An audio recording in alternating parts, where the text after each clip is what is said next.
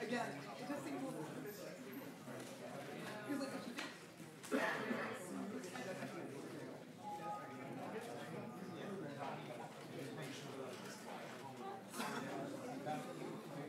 he's the only person in the old British jail, yeah, because that British jail was in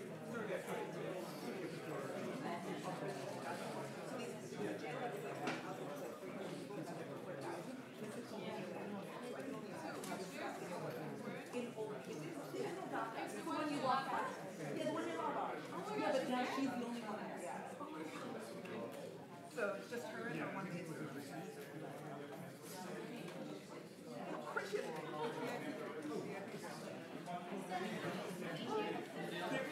There's actually a VIP. He now yeah, he's still in jail, and it's a big problem. But they supposedly give a VIP service, but I don't think they all right. They let out the students.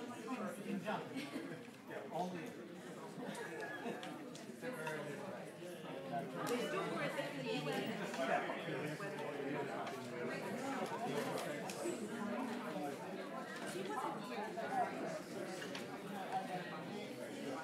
Well, it's for their I think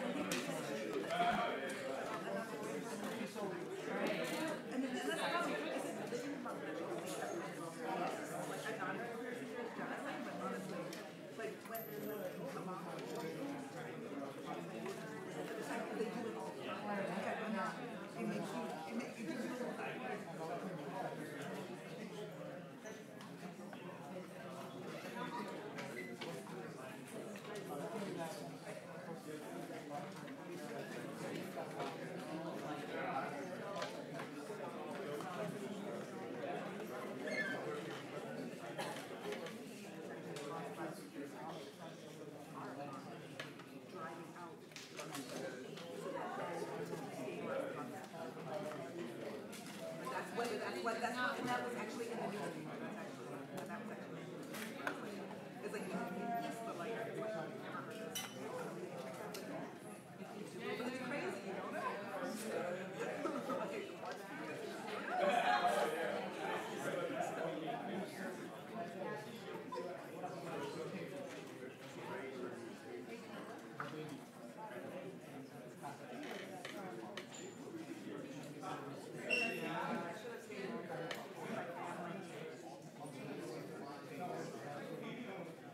I'm from Ohio, so my family is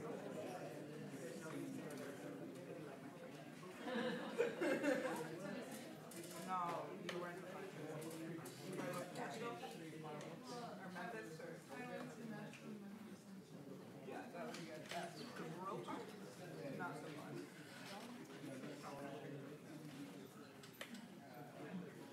There's this one bar that's about half a mile from my house. From my parents' house. Oh yeah, I was like,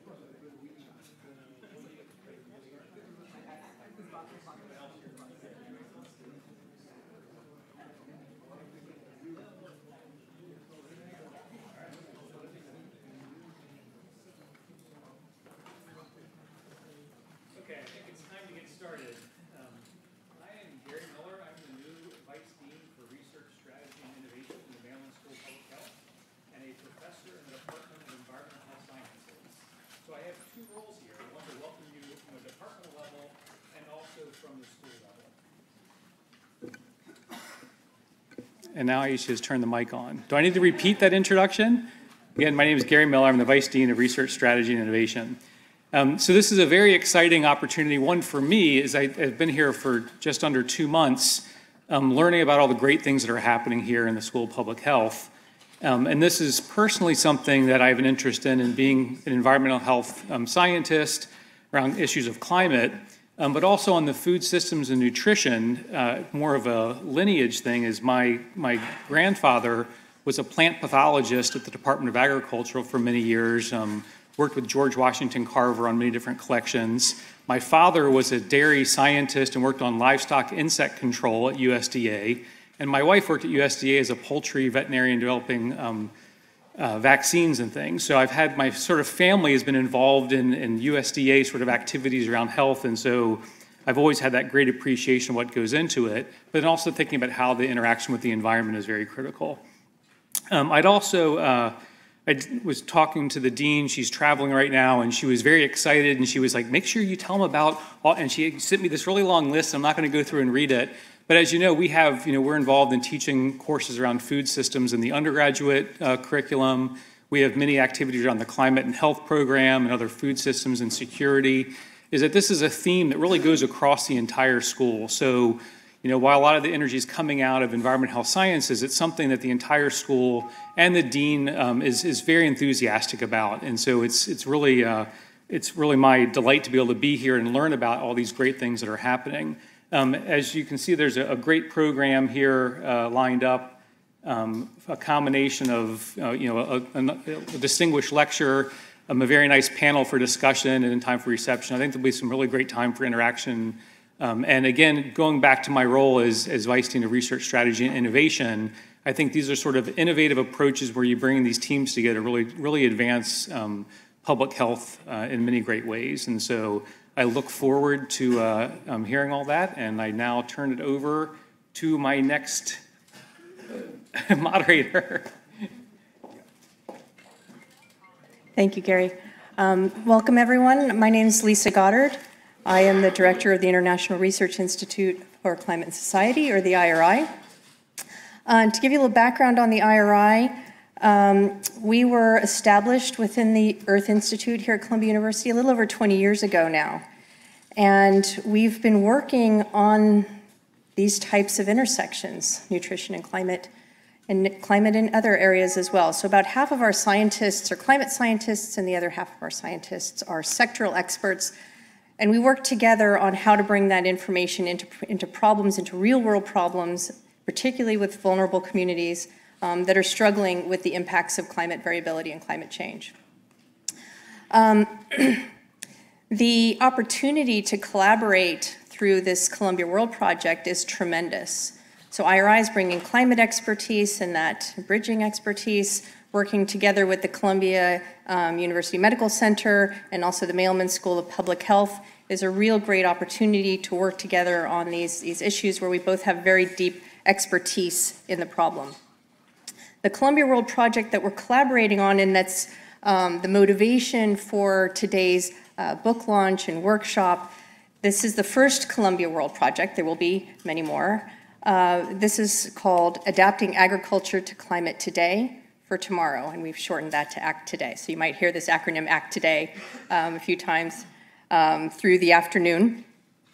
The main goal of our project is the Sustainable Development Goal number 2, which is on reducing hunger. So the goals there have to do with reducing food insecurity, so improving food security, making agriculture more sustainable, and improving nutrition. And that's this workshop and the emphasis of the discussion that you're going to hear today. So together, we're going to work on improving nutrition through the application of climate information, climate services. In 6 countries, we have representatives from 5 of those 6 countries, those countries being Guatemala, Colombia, Senegal, Ethiopia, Bangladesh, and Vietnam.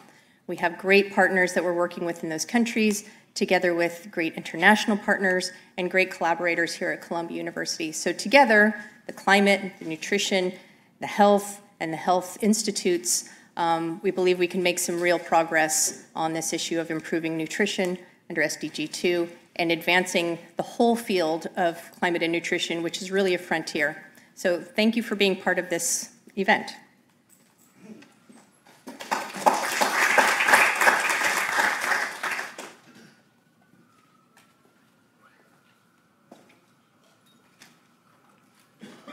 So I'm Richard Deckelbaum. I'm director of the Institute of Human Nutrition.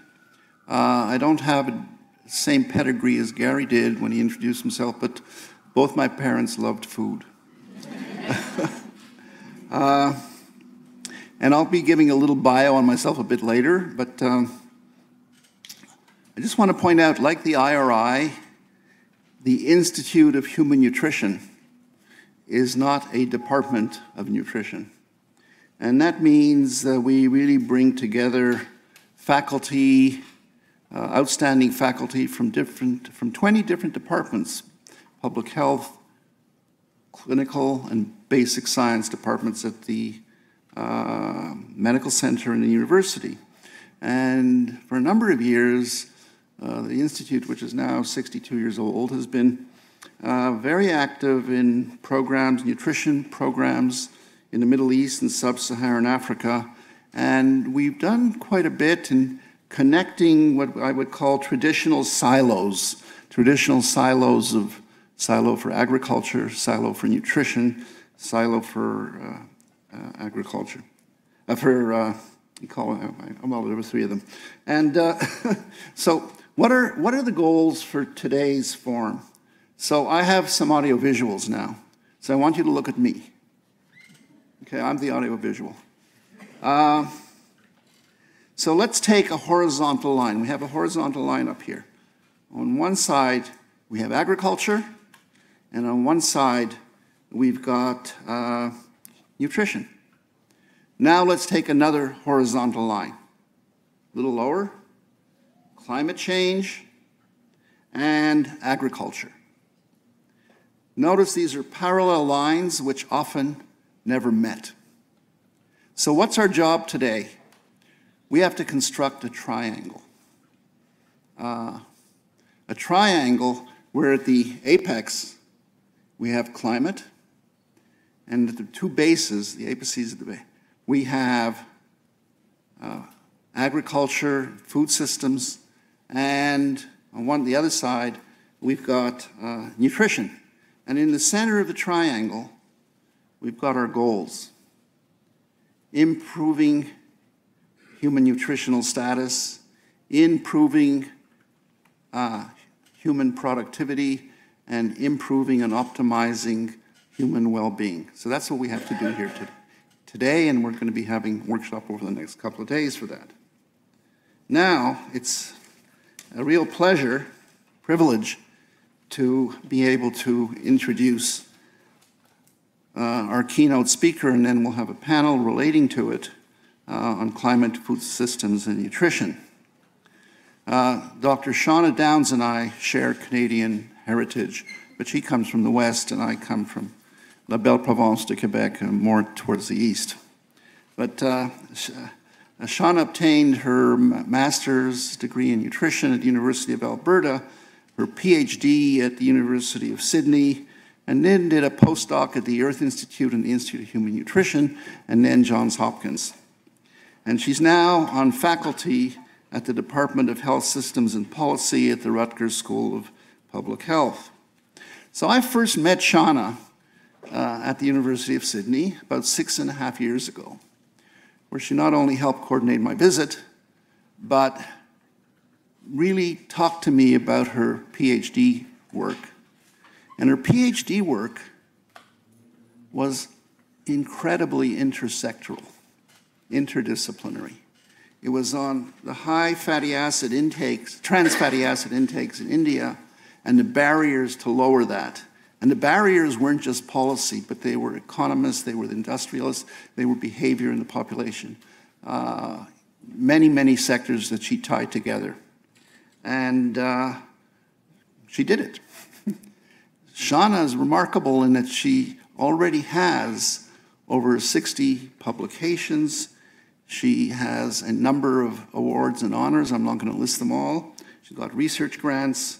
So I'd like to welcome Shauna today as she helps us bring together three sectors: climate, food systems, and nutrition. Welcome, Shauna.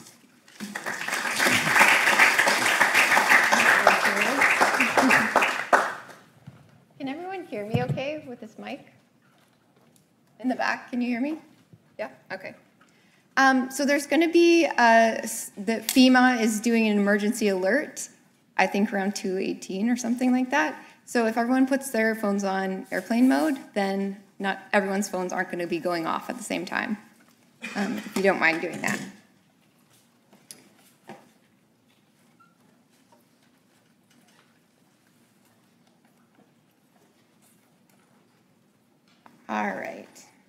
So thank you, Richard, for that very kind introduction. It's kind of embarrassing to hear about your publication record, but thank you. So I'm going to talk about climate, food systems, and nutrition, and hopefully bringing together that triangle that Richard just talked about of agriculture, climate, and nutrition. And I would argue that food systems kind of is the circle around that triangle, and it encompasses all of that. I use the word food system all the time. I throw it around, and I don't think it's always clear what I'm talking about when I say food system, and I think I'm not the only one who does that. So I thought I'd start off by just going over what I mean by the food system. This is a figure from the high-level panel of experts report that was chaired by Jessica Fonzo, who used to be at Columbia University. And it's looking at what the food system is and looking at the food system in the context of nutrition.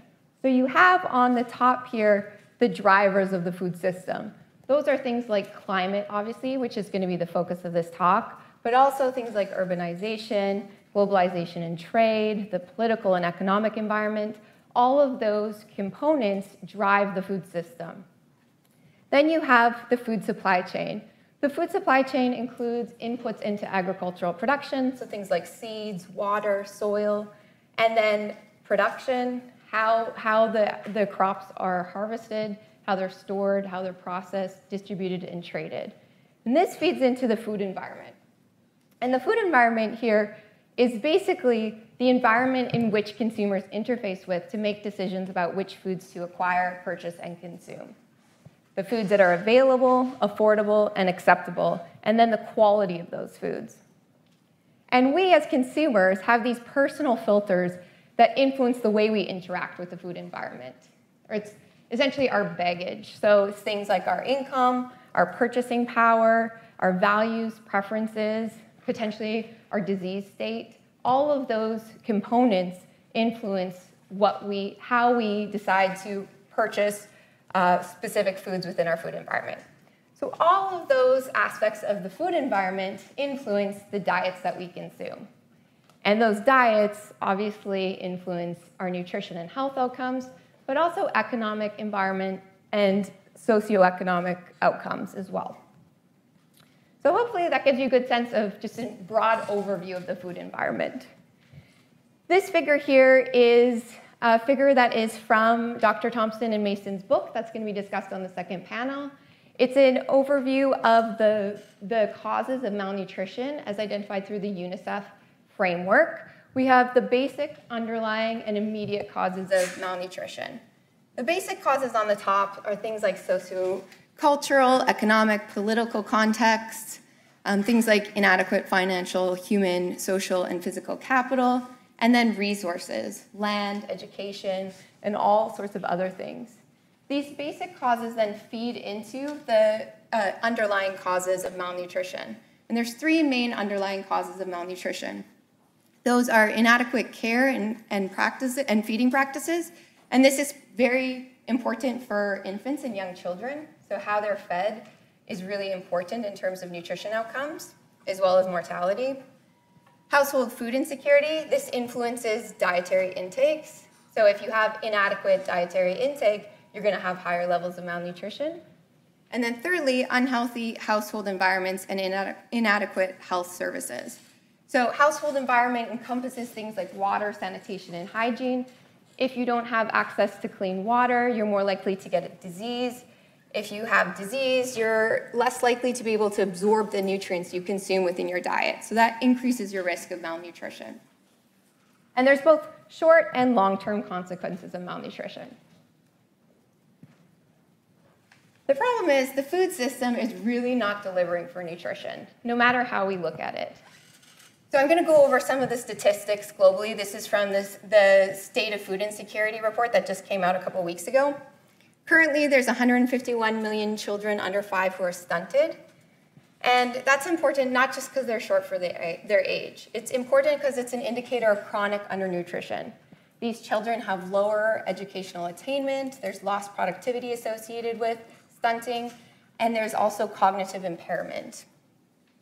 When we look at acute malnutrition, there's 50 million children in the world under 5 who are acutely malnourished.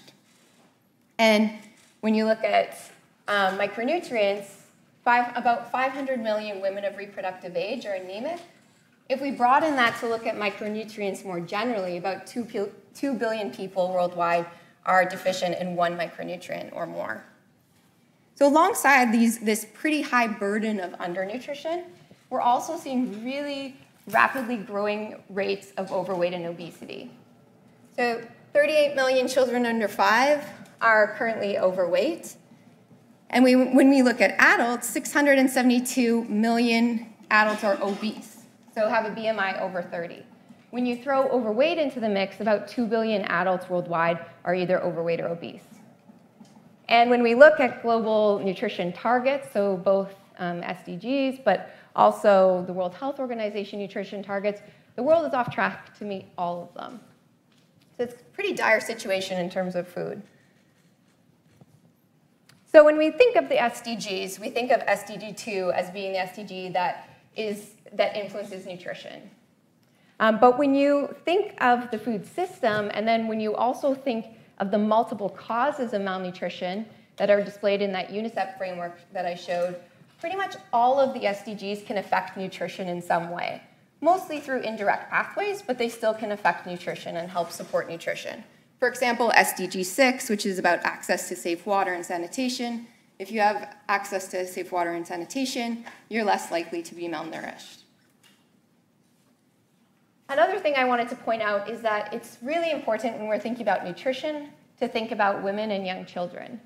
The first 1,000 days from the time the child is conceived up until the time that they are 2 years of age is a really critical window for nutrition. So it really, if children have proper nutrition during that time, they can grow on to have healthy growth and development. But if not, their growth really falters. So it's a really important time period from a nutrition perspective. All right, so now I'm going to switch gears and talk more about climate and the food system and its links with nutrition. When we think of the food system, it's really sensitive to climate.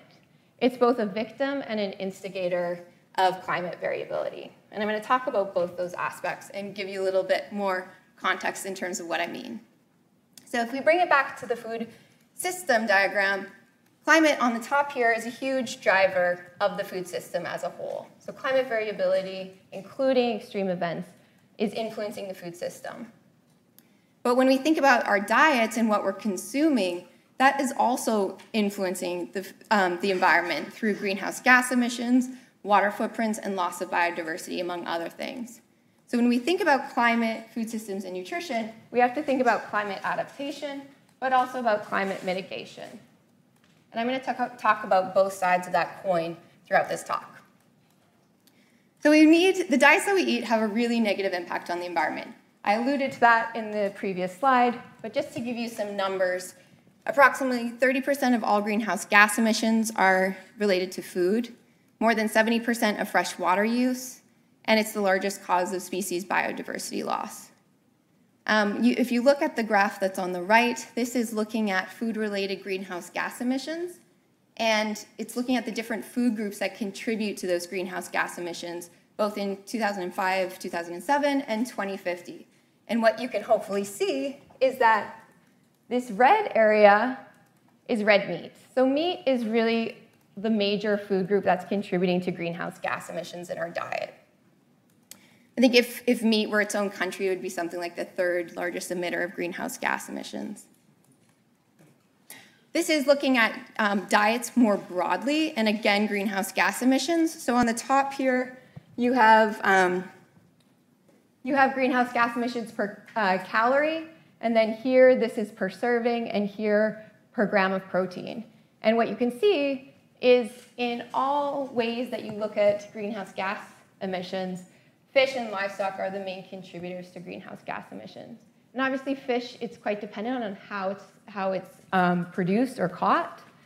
But when you look at the diets overall, a vegetarian diet has a much lower carbon footprint than an omnivorous diet.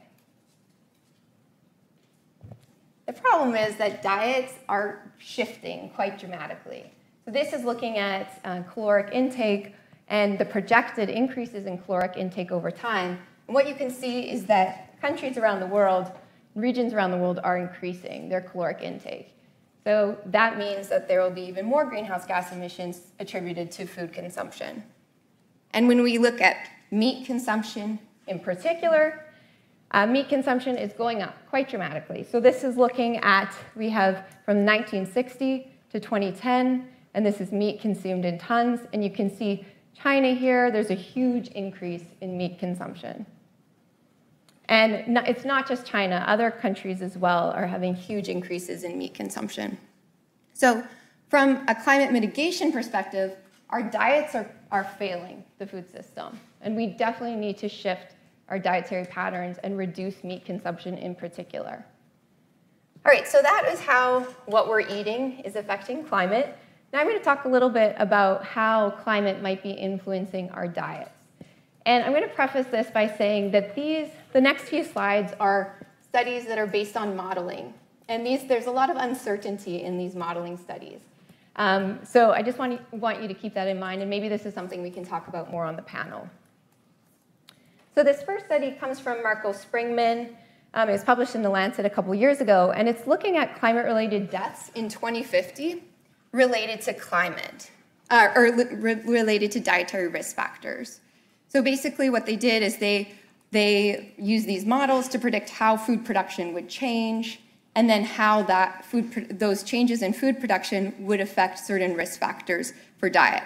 Underweight, which is in gray, in blue, fruits and vegetable consumption, in red meat consumption, and then overweight and obesity in yellow and blue. And basically, if it's over this black line, that means that there is additional deaths related to these dietary risk factors.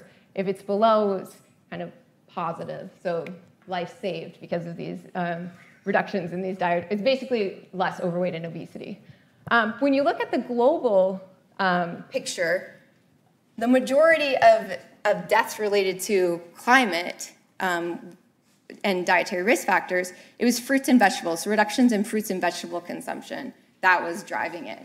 But this is, kind of hard to imagine that in low middle income countries in Africa, they're going to see this as a positive, because you can see underweight is actually driving this instead.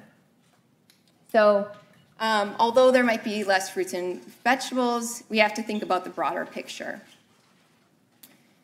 These next two slides are looking at how the nutrient quality of foods might change with increased CO2 in the atmosphere. Both of these next two slides are from Sam Meyer's work out of Harvard, and it's looking at, with increased atmospheric CO2, how does zinc, iron, and protein levels in specific crops change? And so you can see with the, oops, my pointer went rogue. Okay, so you can see that for these C3 grasses, so wheat, rice, and some of the legumes, there's a reduction in zinc and iron with increases in CO2. This is problematic because some countries' populations consume a lot of their iron and zinc through these legumes and grains, or staples. This is building off of this work. This is something that Sam Meyers just recently published, and it was looking at increased risk of inadequate nutrient intake from elevated atmospheric CO2. So on the top here, you have the combined risk of iron, zinc, and protein, and then you have iron, protein, zinc. And you can see that there are reductions in the nutrients, and they tend to be all in the same areas. So we see for combined risk, for iron, for protein, and for zinc, where you're going to see the biggest changes and the biggest increase in terms of deficiency is sub-Saharan Africa and Asia. And those are the regions that already have the highest burden of malnutrition. But what we need to think about, again, is thinking about this in the broader context of diets and dietary changes. And this might be something that we bring up in the panel, too. All right, so it looks like for modeling studies that climate change is going to affect diets, but climate is affecting the food system and nutrition now. Although there's not a ton of evidence, we can see how it might be affecting nutrition through looking at seasonality, just as one example. So if you think of a farmer, say in Senegal, who has one rainy season. So they plant their crops in maybe July and they harvest them maybe around October. And then those crops have to last them for the rest of the year. So if they don't have good storage, they didn't get good yields, by the time they go to plant their crops the following July, their food supplies are going to be dwindling. And this is when there's the hunger season. And the hunger season coincides also with the rains, because that's why they're producing again, because the rains have come. But it also coincides with increases in malaria and also severe acute malnutrition. And there's various reasons for this. Obviously, the food stocks are dwindling, as I mentioned. There's also high food prices in markets. The prices of nutritious foods are even higher. And then obviously with increased disease, you also have higher burdens of malnutrition. So this gives you a sense of how climate today can be affecting nutrition outcomes. Now I'm going to go over some of the ways in which, kind of bringing this all together, now how climate variability, including extreme events, can affect the food system as a whole. And there's so many different ways that it can affect the food system and affect nutrition outcomes. So I'm not going to go over all of them, but I'm just going to highlight a few of them. So if we think of these drivers along, so switching from all the drivers of the food system to just thinking of drivers of climate variability, we can see that there are huge impacts on the food supply chain. So obviously, if you have drought or say flooding or heat stress, this can affect the quantity of crop that's produced, the productivity of the crop. But there can also be effects in terms of the quality of crops. So for example, there's some evidence to suggest that as sea temperatures increase, the quality of the fatty acids in some fish species are actually declining. So some of the fish that are that contain polyunsaturated fatty acids, which are really healthy from a heart perspective, that heart-healthy fat is actually declining in those fish species. That's just to give you one example. Also, if we think of pests, with higher temperatures and drier conditions, aflatoxin, which is a fungal infestation that's essentially like a mold, that increases in crops, particularly maize and groundnut. And then if we think of storage, because that crop needs to be stored afterwards, and if there's higher temperatures again or increased humidity, that can increase aflatoxin in that crop even further. When we think about the food environment, obviously climate variability, including shocks, can affect market access. Even if you just think of Hurricane Florence and how that can increase barriers to market access in the Carolinas, imagine what that's like in a developing world context. Or even just in the rainy season, in many countries, you'll see roads that are washed out and people aren't able to access the markets anymore. There's also increased food safety risks, and this can happen from a variety of reasons. Obviously, aflatoxin increases the food safety risk, but there's also contamination through water supplies, increased sewage and runoff that's entering the food supply, and that can increase food safety risk. In terms of personal filters, one of the main ones, obviously, is reduced income. So if farmers are getting lower yields or lower quality crops, then that's likely going to influence the income that they have, and that reduces their purchasing power. So instead of being able to purchase a more diverse diet, they're going to be probably spending most of their food dollars on staple foods, which provide really important calories, but not necessarily the nutrients they need. So that can have negative nutrition implications. And then if we think of waterborne and vector-borne disease, we see many, many climate drivers that affect both waterborne disease and infections and also vector-borne, such as malaria. And all of these lead to increased stunting, underweight, wasting, low birth weight, and micronutrient deficiencies from a nutrition perspective. If we think even broader, these feed back into the top drivers of the food system by affecting loss of assets and livelihoods, displacement, migration, and in some contexts, conflict. And again, I brought it up earlier, women and children tend to be the most vulnerable to these climate shocks and how they affect nutrition outcomes. So it's really important to keep that in mind. So given that there are so many different areas in which climate is affecting the food system and then that subsequently affecting nutrition outcomes, we really need multiple solutions. And I think one way to think about it is to link climate adaptation and nutrition-sensitive agriculture. So nutrition-sensitive agriculture is essentially the injection of nutrition in agricultural programming and interventions. So if we combine climate adaptation and also nutrition-sensitive agriculture, we can create something like nutrition-sensitive climate adaptation. I don't know, I just coined that. I liked it, but I'm not sure.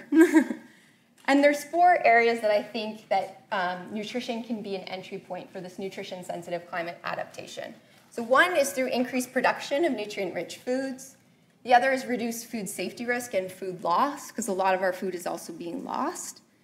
The other is increasing the availability, affordability, and acceptability of nutrient-rich foods. And then lastly, improving health, water, sanitation environments to reduce disease risk. And then whilst thinking of these 4 different areas to inject nutrition, we have to also think about these cross-cutting considerations. One is women's empowerment. We know if we empower women, nutrition outcomes improve. The other is investment in infrastructure. A lot of the interventions that we might use to support nutrition-sensitive climate adaptation need better infrastructure. And thirdly, we need strengthened capacity, both in terms of agricultural extension workers, but also community health workers. So I'm not going to go over all these entry points, but there's a lot of different levers we can use to try and support nutrition-sensitive climate adaptation. And I'm just going to mention a few because I know I'm running out of time.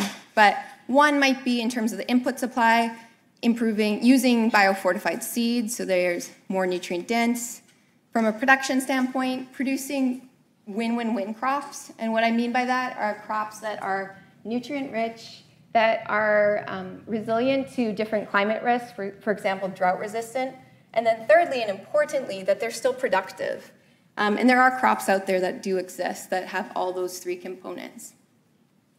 Improving post-harvest practices to reduce aflatoxin is one way to address this. Increasing primary processing. So not all food processing is bad, that's a misconception. And if we use things like fermentation and drying of nutrient-rich foods, that will enable people to access those foods for a longer period of time because they're perishable. Improving road and market infrastructure is obviously really important. Creating social safety nets to increase the affordability of nutritious foods. And then lastly, investing in things like bed nets, insecticides to reduce disease risk, and also water treatment. So these are just some of the ways in which we can inject nutrition into climate adaptation. And I think what is really exciting about ACT Today and the work at the IRI is they have a tool to help facilitate this. And I think using climate services, we could really support nutrition-sensitive climate adaptation. And I'm not going to go into a lot of detail of how they might be used because I am not the expert in climate services, but I'll just briefly go over the 3 main areas that I think that climate services can support nutrition-sensitive climate adaptation. The first is risk assessment for better targeting interventions. So that might be something like spatial targeting of food safety and loss hotspots. Early warnings, so early warnings of climate shocks to inform, for example, the varieties planted or bred, so a drought-resistant crop, for example. And then in terms of long-term planning and preparedness, things like the development of relocation plans for populations that might be displaced due to climate shocks or to longer-term trends in climate. And then development of plans to support livelihood diversification. And these are just a few areas, and it's really, this is sort of what we're going to build on in this workshop over the next couple days. So just as some final thoughts, we do need to act today, and I really mean that. A lot of the nutrition field is really focused on how nutrition is going to be affected in 2050, how climate is going to affect nutrition in 2050. But really, it's affecting nutrition now.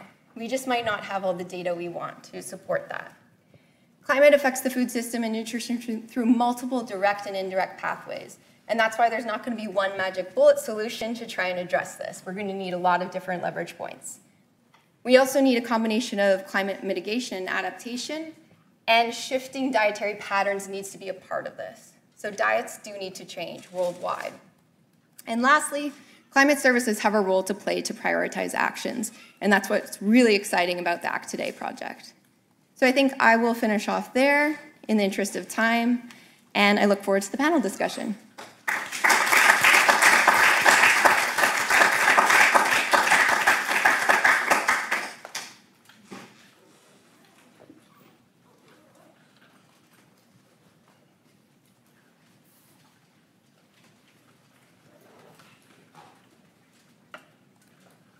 Wow, Shauna, you did it.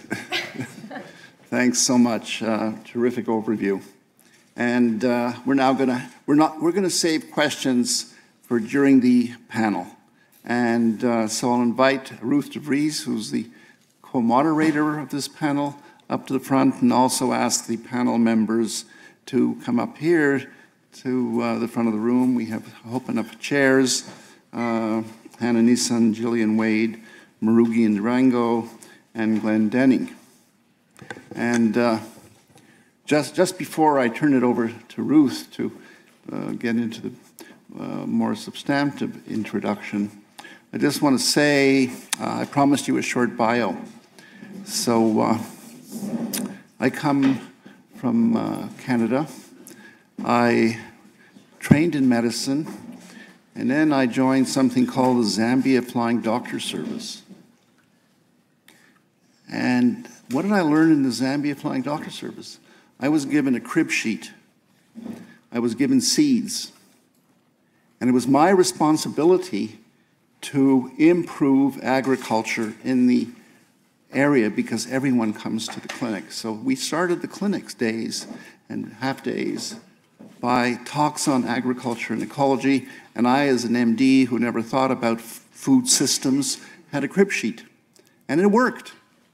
So I continued my health training and then went into basic science research as well in molecular biology of mechanisms of cardiovascular disease, which I still do. I have a couple of labs in the Black Building here. But how does this relate to climate change?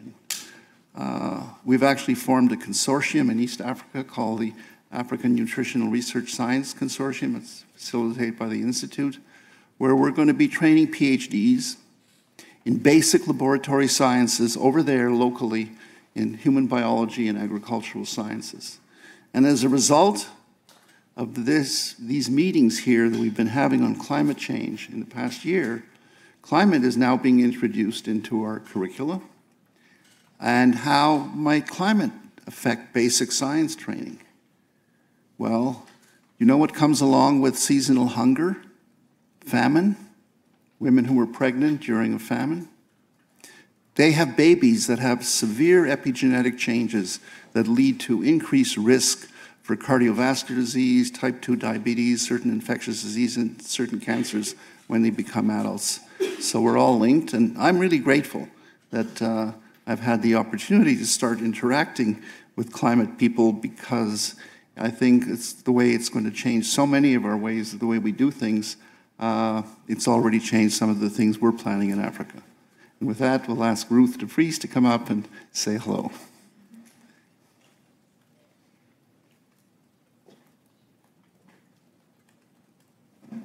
Good afternoon. Thank you, Richard. Thank you, Shauna, for that great overview. I'm on the faculty at the Morningside campus in ecology, evolution, and environmental biology. I come to this topic of nutrition and climate in a very roundabout way. I started working on forests and deforestation, and that got me into agriculture because that's the driver of deforestation, and agriculture got me into nutrition because what's the point of agriculture but to feed people with nutritious food. And I can say it is a delight to work with so many of you here where we are just pounding down the silos and getting at what matters, which is nutrition and healthy people, and be able to think about that from so many important perspectives that bring us out of our disciplines and out of our comfort zones, but we're all after the same end. So ACT Today is a fantastic example of breaking down the silos, and I look forward to doing that in the next couple of days and beyond. So what we're going to do with this panel is ask each of the panel members to introduce themselves very briefly and reflect on Shauna's presentation very briefly, and then we'll do another round where each panelist has an opportunity to elaborate from their own perspective. And then we promise, Richard and I promise, that we will have plenty of time for your questions and your ideas. So I'm going to take the first prerogative of reflecting on Shauna's presentation and ask that there are, not necessarily that we need an answer right now, but to throw it out, that there are so many entry points, so many leverage points, so many possible interventions. You mentioned many of them, whether it's sanitation or more nutritious foods or access. There's so many different possible entry points. How do we think about prioritizing in different places and understanding what are the true leverage points that would make a difference? So that's my question that comes out of your very nice overview. So I'm going to sit down and ask the panelists to go through and introduce themselves and have a reflection on Shauna's talk.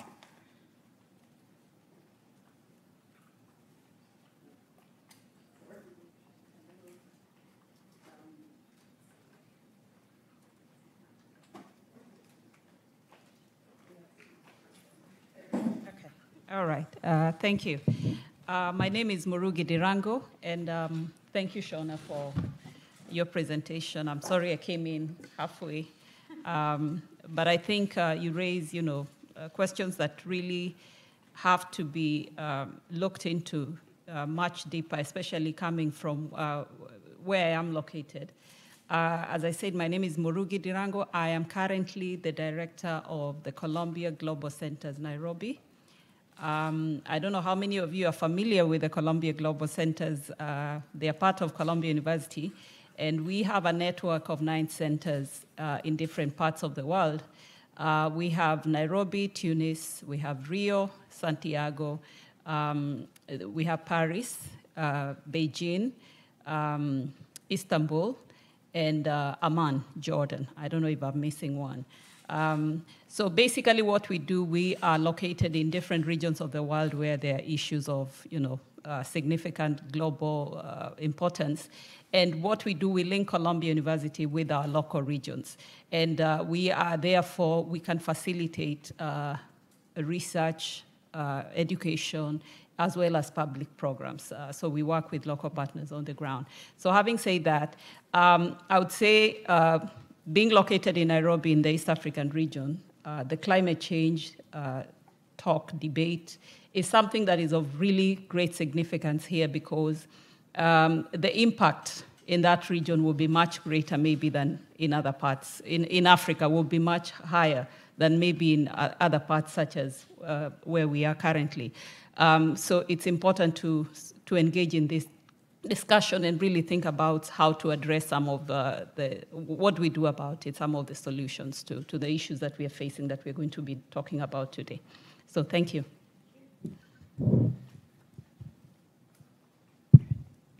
Good afternoon. So my name is Jillian Wade, and I'm with Helen Keller International in the Bangladesh country office.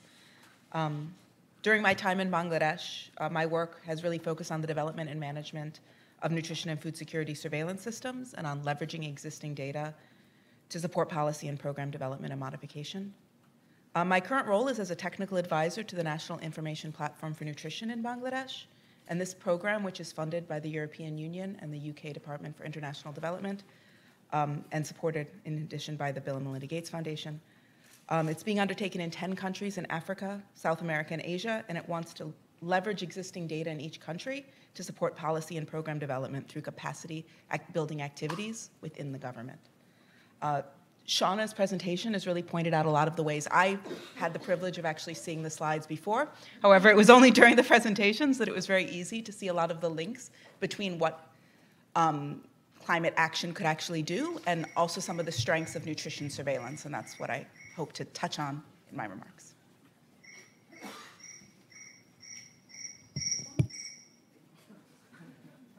Thank you. Can you hear me? Yes. Hi, everybody.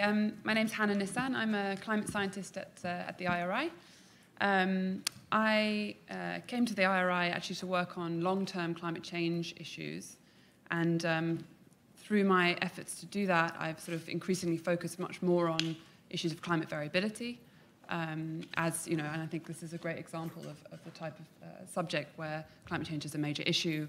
But when we start to look at what we can really do, it's a lot to do with more short-term actions. So that's my background. I've been working a lot at the intersection of climate and health on various different topics like heat waves and malaria and soon-to-be nutrition. Shauna, I thought that was a really fantastic framing of the issues that we're going to talk about the next couple of days. I particularly enjoyed and I agreed very much with your framing at the end of where the entry points are for climate services.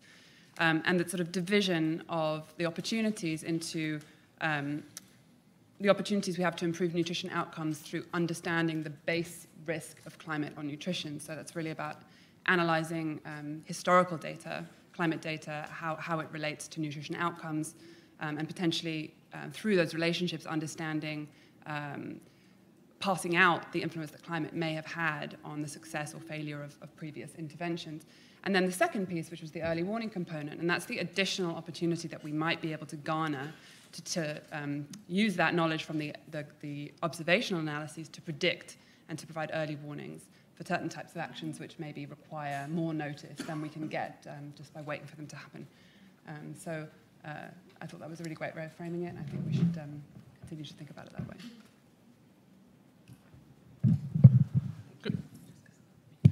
Good afternoon, everyone. My name is Glenn Denning. I'm Professor of Practice at SIPA, the School of International and Public Affairs.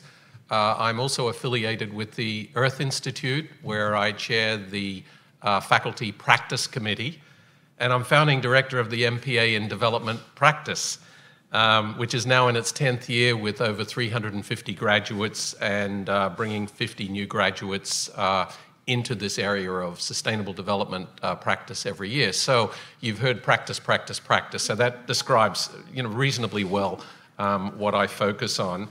The MPADP, it imparts knowledge and practical skills to solve complex problems that require multidisciplinary and cross-sectoral approaches, precisely what Richard was talking about in terms of breaking down silos.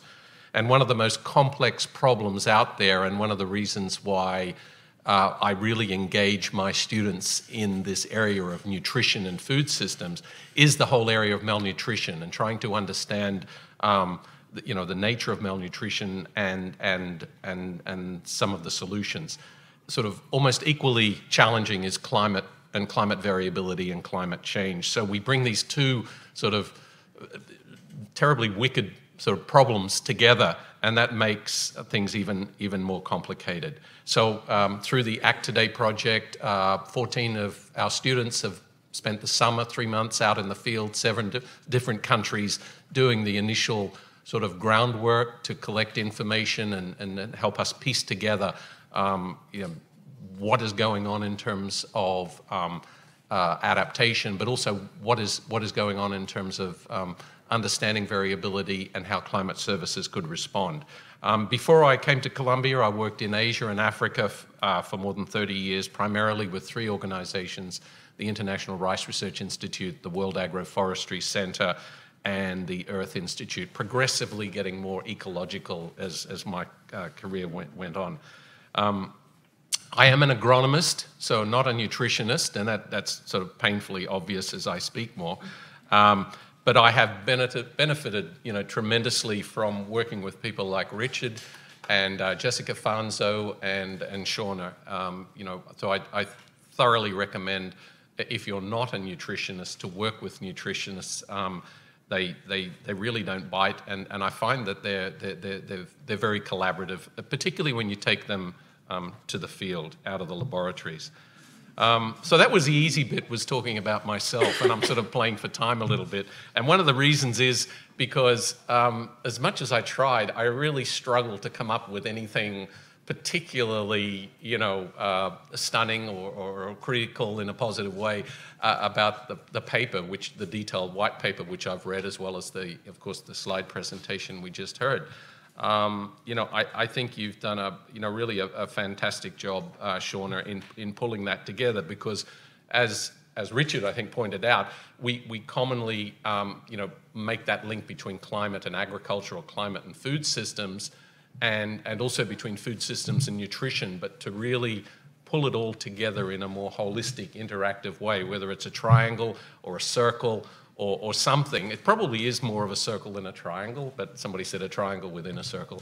But the idea that you can have, vicious circles or vicious cycles or virtuous circles and cycles. And I think that's what we see with this. We see climate clearly affecting food system performance. In fact, to be honest, it always has, right? I mean, the food systems we have today are very much a product of climate. And that the performance affects nutritional outcomes. So I think as we sort of reflect on the role of climate services, I think the table in your paper, and I think you sort of summarized at table 3, which I think really, I refer you all to this, really shows very concrete ideas about how those interventions can take place. I think the big challenge is not just identifying how and where, but who. And I think how we really make we make climate services more operational in terms of influencing decision making is a key, and I'll come back to that later in the second part.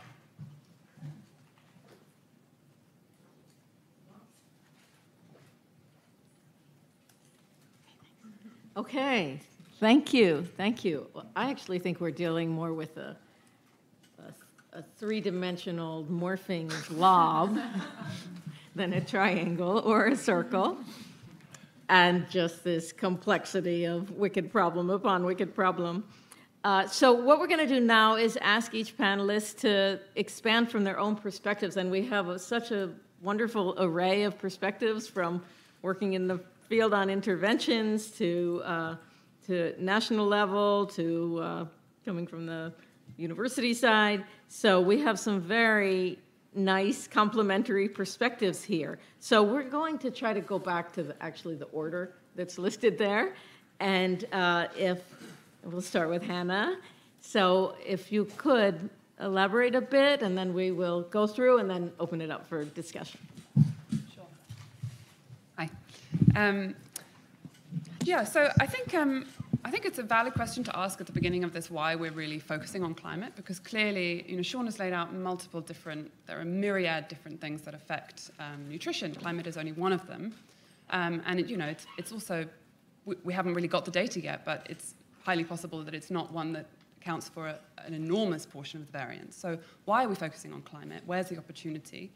And there's a few qualities about the climate that I think make it a very distinct opportunity. The first is that it is routinely measured in space and in time. You're going to hear more from Gillian about a lot of the measurement challenges for nutrition data, but climate, comparatively, is we have a wealth of data, albeit with some issues. The second is that the climate has a certain structure to it, which affords us a lot when it comes to the analysis. There are regular patterns of climate variability in both space and in time, and that allows us to look back over the historical record and try to understand some of the relationships between climate and nutrition, and then we can use those relationships to take action. And the third is that, well, we've got climate variability in terms of regular patterns, the seasons, the days, the years, and geographical variations, but there's also variations around what we would normally expect. So in some years, the monsoon is wetter than in other years. It may start a little bit later. There may be a few more breaks in the middle of it. And in comparison with the socioeconomic data, the other types of drivers that influence nutrition, these variations are relatively predictable. They're not predictable in every situation and every single time, But compared to a lot of the other drivers of nutrition outcomes, there is some predictability there, and that's something that we can harness. So I think all of those present a real opportunity. And we can do all of the work to try and understand what the historical variability of the climate is and try and improve the models to predict it. But how do we ensure that that actually translates into an outcome that, that we can measure in terms of nutrition? And I think there's some key next steps for us in this area. So Sean has outlined lots of different possible pathways that climate can influence nutrition. At the moment, most of those are, I think, fairly conceptual, right? So there's very little quantitative evidence behind those.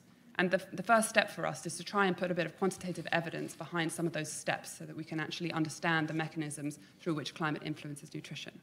That's the first thing. For example, in Bangladesh, there is a relationship between the price of staple foods, namely rice, and malnutrition with some lag down the line. And I understand that that's quite a common relationship in other countries also. So that relationship is there. It requires some investigation, but it's there. And there's a suggestion that flooding in Bangladesh around September time is associated with price spikes and fluctuations. So that's another relationship that we really need to explore. Is that really the case? Can we rely on that relationship? And so we need to sort of pass out those different connections. But in order for that research to actually lead to something concrete, there's an crucial additional step that we have to build in there.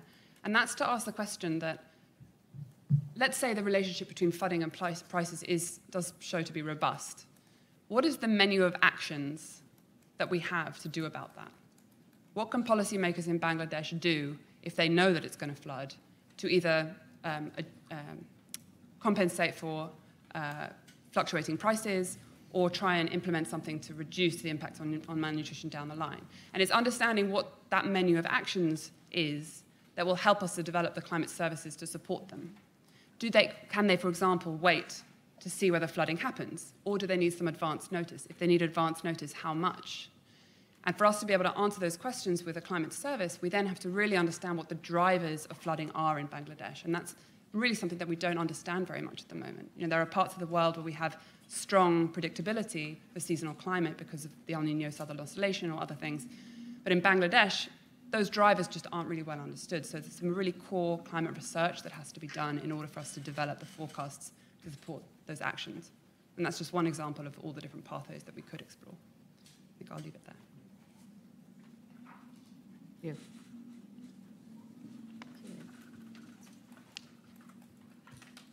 So, thank you, Hannah. Unfortunately, my presentation will be a lot more maybe abstract and less practical because I come at a lot of things from more of a data perspective.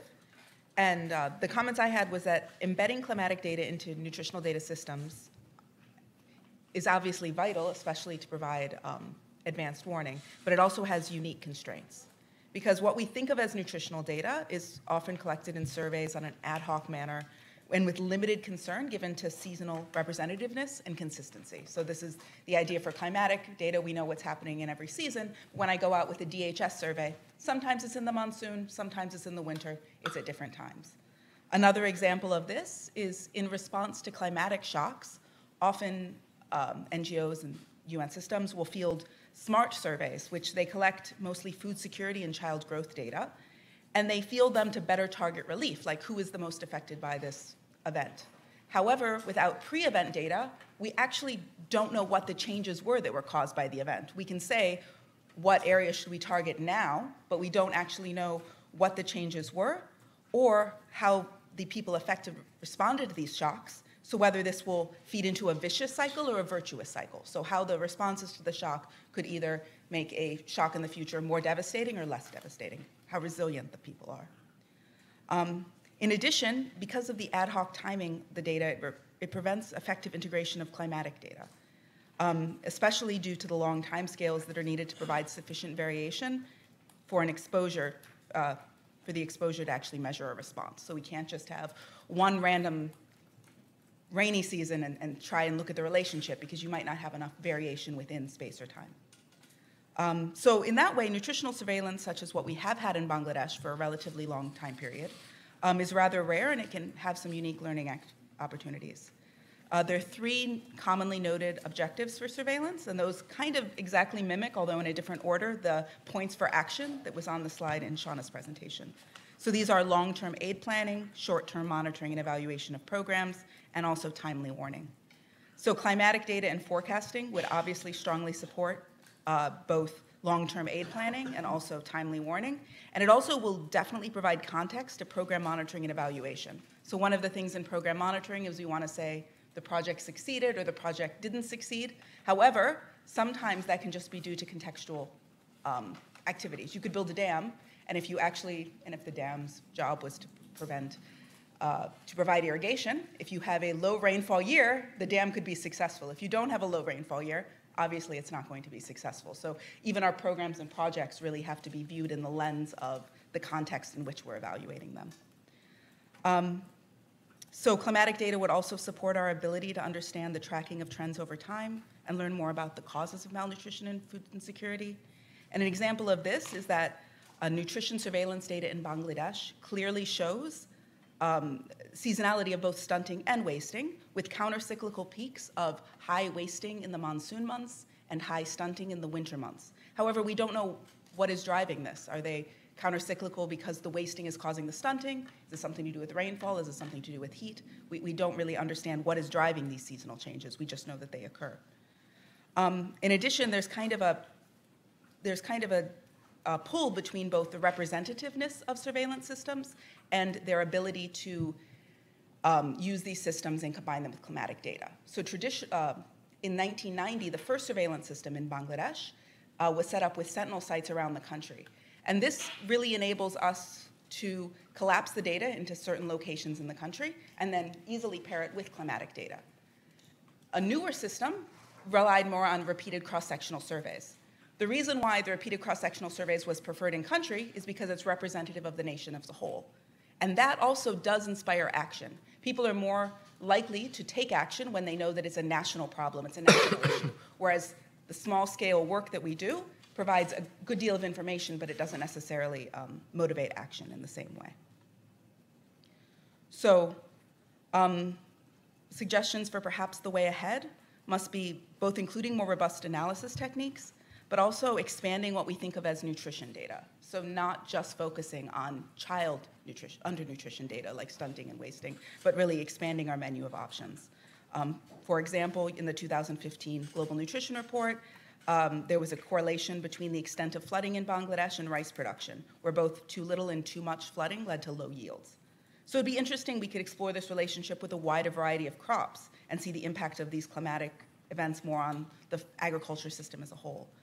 And trying to link climatic information to data that's available at greater frequency and with greater spatial representativeness than nutrition data, meaning anthropometry. And these examples of these data that could be useful are things such as food prices, which were already mentioned, also yields, also health system data. How could we try to extract useful indicators from the health system? So these are things that I'm really hoping that the National Information Platforms for Nutrition and also other partners can help lead the way in the future.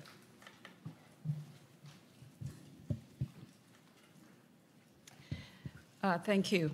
So in my case, I'm going to talk from the East African and maybe Southern African perspective of what we are observing.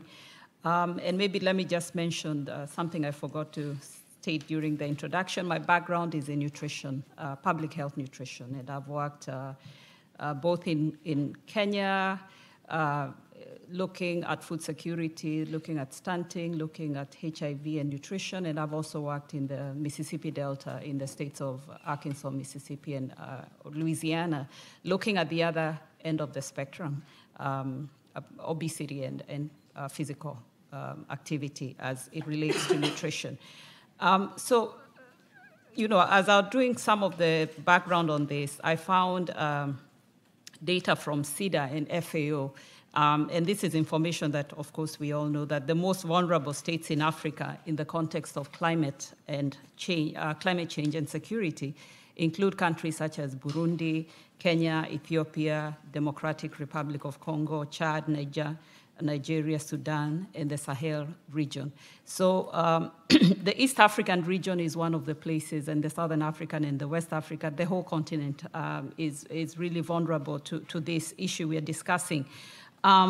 If we think about it, in the last few months, we've had flooding in Kenya, we've had flooding in Nigeria, we've had flooding in other places, we've had drought in countries such regions of Ethiopia and so on. So climate change in the region is leading to change in rainfall patterns. We are seeing more frequent droughts, more frequent flooding, more frequent storms.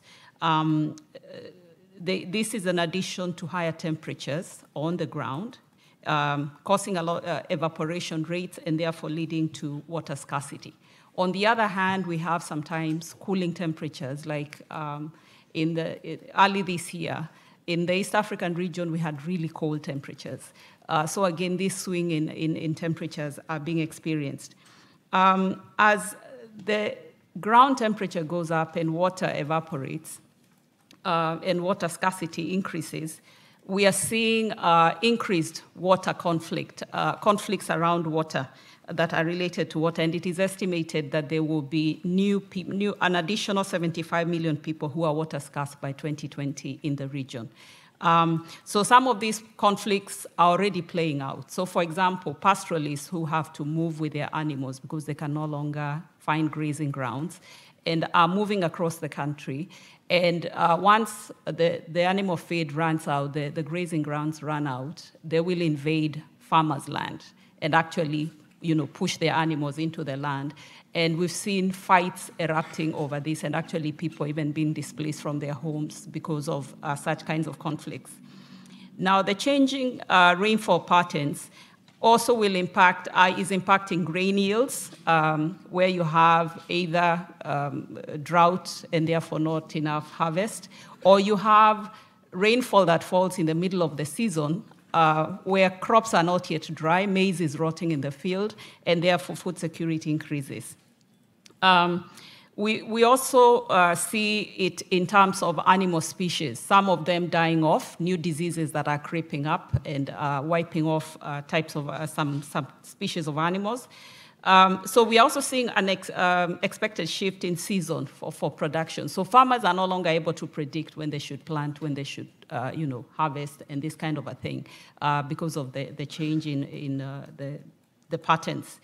As you well know, most of the population in Africa depends on subsistence farming, which is rain-fed, and hence they are very vulnerable to these kinds of changes in the environment. Now, to preserve and enhance food security, we will require agricultural systems to be put in place that, to the degree that they can, assure higher productivity. So maybe improve seeds that are able to be more resilient to these kinds of changes.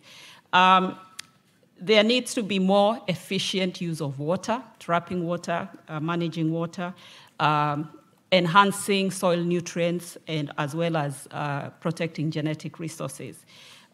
There's also a need to think about the groups that may be vulnerable to these issues. So when food runs out, when there is drought, it is likely that women and men will maybe change their kind of productive activity as they go out to look for food to feed their families. If we have water scarcity, girls will be sent off and not attend school because they have to look for water. But also boys. In the case of cultures or communities that have animals, it is usually the role of boys to look after those animals. And if they cannot find grazing grounds, then they will have to leave school and drive the animals to the places where they can find animal feed. So these are some of the challenges that we see, and it will need action at different levels. So it will be at the community level, working with community members so that they know how to manage these changes, but also support of governments and also international organizations in managing this. So for example, farmers have to be trained in new techniques in farming. What kinds of new seeds should they use? So all this needs a lot of coordination at every level. Yeah. Okay, so I think there's a broad agreement around this internal logic of climate, food systems, nutrition, whether it's a triangle, a circle, or maybe a four-dimensional, including time, component to it. And I think that kind of logic, it works pretty well among us, among universities and even international partners and even donors. But I think it might not necessarily be enough to change the way that governments think. And I'm kind of looking over at Wilmot over there, and I want his perspectives on this as well, because once we shift the focus to government, I think we've got to bring into account two issues. One is the national economy. So to bring the economy into the picture and make the point that climate threatens the national economy. And it can do so mediated through the food system. The effects that it has on national food security, whether there be floods in Bangladesh or droughts in southern Africa or wherever. They could do so directly by simply meaning a shortage of food, even a shortage of basic cereals, a shortage of energy. We still have undernourishment in the world. It's not simply the micronutrients and protein that we've seen up on in the slides. And for that reason, I'd really caution us all to not reduce emphasis on food staples like rice, wheat, and corn or maize. We really have to consider the importance of maintaining low food prices and stability of supply to ensure national food security. That's first and foremost in most developing country settings from a political standpoint. Nutrition is one thing, and it's extremely important, and it can certainly, as we've seen in the slides and Shauna's paper, it can affect cognitive and ultimately economic outcomes. But food security generally we shouldn't lose that from our language. The second one is national peace and security, and I'm really glad Marugi brought that point up. Again, climate threatens and may undermine national and even international peace and security. And you just have to look at the conflicts in Nigeria right now, which the death toll of that, exactly from what you've described, pastoralists moving into cropping areas, the conflicts from that are way higher than anything that Boko Haram and the terrorists in that part of the world have achieved in terms of mortality. So, an important conclusion that we should make from this, and again, I think from a political advocacy perspective, is to make the point, and I've been making this for a long time, that a well-nourished nation is a prosperous nation. And I've been using this in Malawi and Timor-Leste and most recently in Tajikistan, as recently as this morning. And I think we should now add to that point that climate threatens that kind of a vision. So it's not enough that a well-nourished nation is a prosperous nation. I think investing in climate services is an investment in future prosperity. Now, that sounds kind of self-serving for IRI and various others who work in this particular field. We may have to come up with a sexier term than climate services. I love the way that we're trying to come up with something that links climate and nutrition for adaptation, right? So climate-smart agriculture, it drives me crazy. The idea that you can bring together adaptation, mitigation, and increased incomes. Now we've got to introduce nutrition into that, and I think we need to come up with a term that could be used. I'll just end with a couple of points in terms of where I think where Act Today could make a difference. And I certainly think, number one, in terms of understanding climate vulnerability, and also doing readiness assessments. So the kinds of, again, operationalizing these good ideas, and Shauna has touched on that in her Appendix 1, but operationalizing what would a climate service entity look like if we treated climate services not as the Met service in the basement of a whatever, the Ministry of Defense or whatever. But we treat it as absolutely crucial, as literally as crucial as the military in many settings, that this is for national security, this is for the national economy. So such units need to be, well governed, have sufficient capacity, budget, communication approaches that work. Capacity building has to be part of that, and I think, again, Act Today could be part of that capacity building through various kinds of, executive training. First of all, awareness of political leaders and parliamentarians and the like, but also, as you are doing now, right, down to the actual effective functioning of these services. I wanted to just make one additional point, and that relates to resource mobilization, because ultimately all these things are constrained by funds. Just yesterday, I had a conversation with the Asian Development Bank. They said 75% of their investments going forward are going to be climate tagged, in the sense that they are identifying the relationship with and understanding the way in which climate is taken into account in their future investments. It's really important, I think, that Act Today and all of us working in this area would reach out to finance institutions like the World Bank, the African Development Bank, the Inter-American Development Bank, the Asian Development Bank, because basically that's where the money is, all right? And they're investing in agriculture, in physical infrastructure, and all of these, from what I can tell, are relatively poorly informed by climate services. So we need to make the point that these should be an integral part of these multi-billion-dollar annual investments. Richard, do you have any comments before we open it up? Well, I've been taking good notes, and I appreciate one of my listenings, what Glenn was saying, and Gillian, when we look at the data that's available, so you go to the FAO, you go to the World Health Food Program, UNICEF, we have tons of data, but you can't mix them. You can't bring them together. And one of the things, and I think you allude to, where are we starting from and where are we going?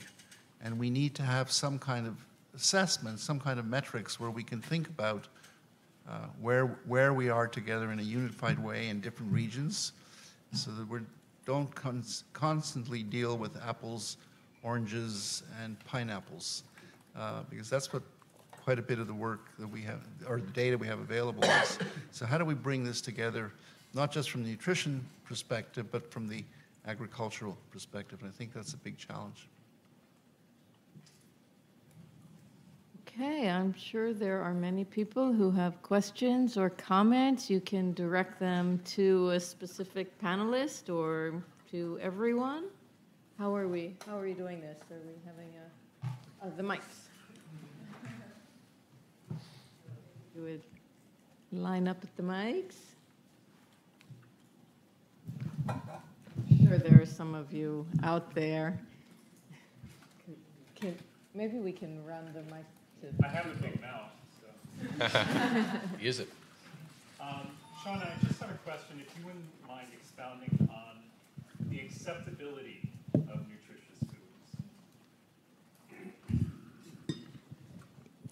Yeah, so when I was talking about acceptability, I mean it in a couple different contexts.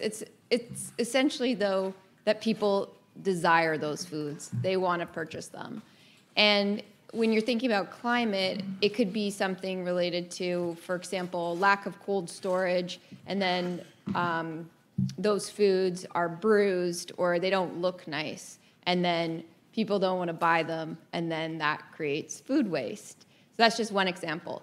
Looking at more overweight obesity, there's also a lot of advertising that influences the desirability of different foods. So that also comes into play when we're thinking about the food environment, because we don't choose the foods that we do based on just because we are demanding them. There's also some external factors that are influencing our demand through food industry and other mechanisms. So that's what I mean in terms of acceptability. Another example is actually if you think of food aid. Is the food aid, are the foods that are being given to people the foods that they want to consume? Is that part of their regular diet? Or are those foods foreign to them? Because that makes people less likely to want to eat them as well. So just as a few examples. Yeah, my name is Inge Brouwer. I'm nutritionist from Wageningen University and leader of the research program Food Systems for Healthier Diets. When you talk about nutrition, I'm getting a bit confused what you're actually talking about. Because if I listen carefully to you and what you said now, you actually talk about diets or diet quality. So if that is the case, why did you remove diet from the HLPE framework? Then if it's not diets, but you talk about nutrition status, I think we should be a bit careful, because when we talked about nutrition-sensitive agriculture in the beginning, I have to admit that we also promised too much. And now actually we are concluding that we cannot change stunting with nutrition-sensitive agriculture. And I think the same will be with nutrition-sensitive climate adaptation or mitigation. It's such a complex problem. We will not be able to change stunting on its own by a nutrition-sensitive climate. So I think we should be very clear what you're talking about when you talk about nutrition. And I think it should be diets or diet quality. And not only micronutrient deficiencies, but also looking at the NCDs. And that also has an effect on the target population you're looking at. Because then it's not only women and children, but it's also adolescents, and it's men, and it's adult population. Thanks. That's a really good point. So when I'm saying nutrition, I mean diet and nutrition. But in terms of the HLP report, that was just to try and take that figure that's very complex and make it a little bit less complex. It was actually one of Jess Bonzo was trying to make it a little bit easier, a little bit more palatable, let's just say, because it's a very complex diagram, although probably one of the better ones in terms of the food system. But diet is the main component. When I'm talking about nutrition, I'm really talking about it in terms of disease and how that can affect absorption of nutrients. But overall, my work particularly, it's always about diet quality and looking at the big picture in terms of diets. I'm a nutritionist, but I'm not a dietitian. I really focus on diets. And I think when we're thinking about making the links between climate, agricultural production, it's diets. But when you bring the sanitation piece into it, then it becomes also nutrition. I know it's maybe, for some people it's semantics, but I know that there is this distinction, and it's probably clumsy of me to constantly refer to nutrition when it's really a lot of times focusing on diets. In terms of looking at nutrition-sensitive agriculture and the effects on stunting, I think one of the challenges with using stunting as an indicator is that it takes a long time to change. So some of those projects that have looked at the impact of nutrition-sensitive interventions and used stunting as a primary indicator haven't been as long as maybe they needed to be to make larger changes in terms of stunting. And could I add that nutrition-sensitive agriculture doesn't change anything on its own. Mm-hmm. It has to be combined, and that's what makes it so complicated. If you're not combining that with, water and sanitation and behavioral change around cooking and consumption, it's not going to have an impact. Exactly. Correct? And that's the thing, that's why I say it's not going to be just one thing. There's all these different leverage points, and I know that it then becomes much more complicated, but it's needed because nutrition is complicated, so the solutions are going to be complicated as well. Yep. So I'm head of an Institute of Human Nutrition. And so I'm not quite sure always what nutrition is. So I just looked it up here on Google. Nutrition, the process of providing or obtaining the food necessary for health and growth. And I think we've seen a lot of that. And it's the branch of science that deals with nutrients and nutrition, particularly in humans. But I would agree, fish and livestock and soil as well. So the way I think we have to think about nutrition, it's not a silo discipline. It's a partner. And it crosses so many of the sectors that we've seen today, and with, I guess, entry points and that we have to really define and how to better utilize what's written here in Google. Hi, right here. My name is Regine Francois. I'm a student in the undergraduate program at Columbia University. My question pertains to what can we do now? You all talked very eloquently about just the different policies and how one of the comments that was made was about how nutrition and presenting it to the government as this is a national issue. But for the people who are younger, like the younger generations now, in terms of like diet, in terms of climate change, how can we partake in changing the outcome? Yeah, that.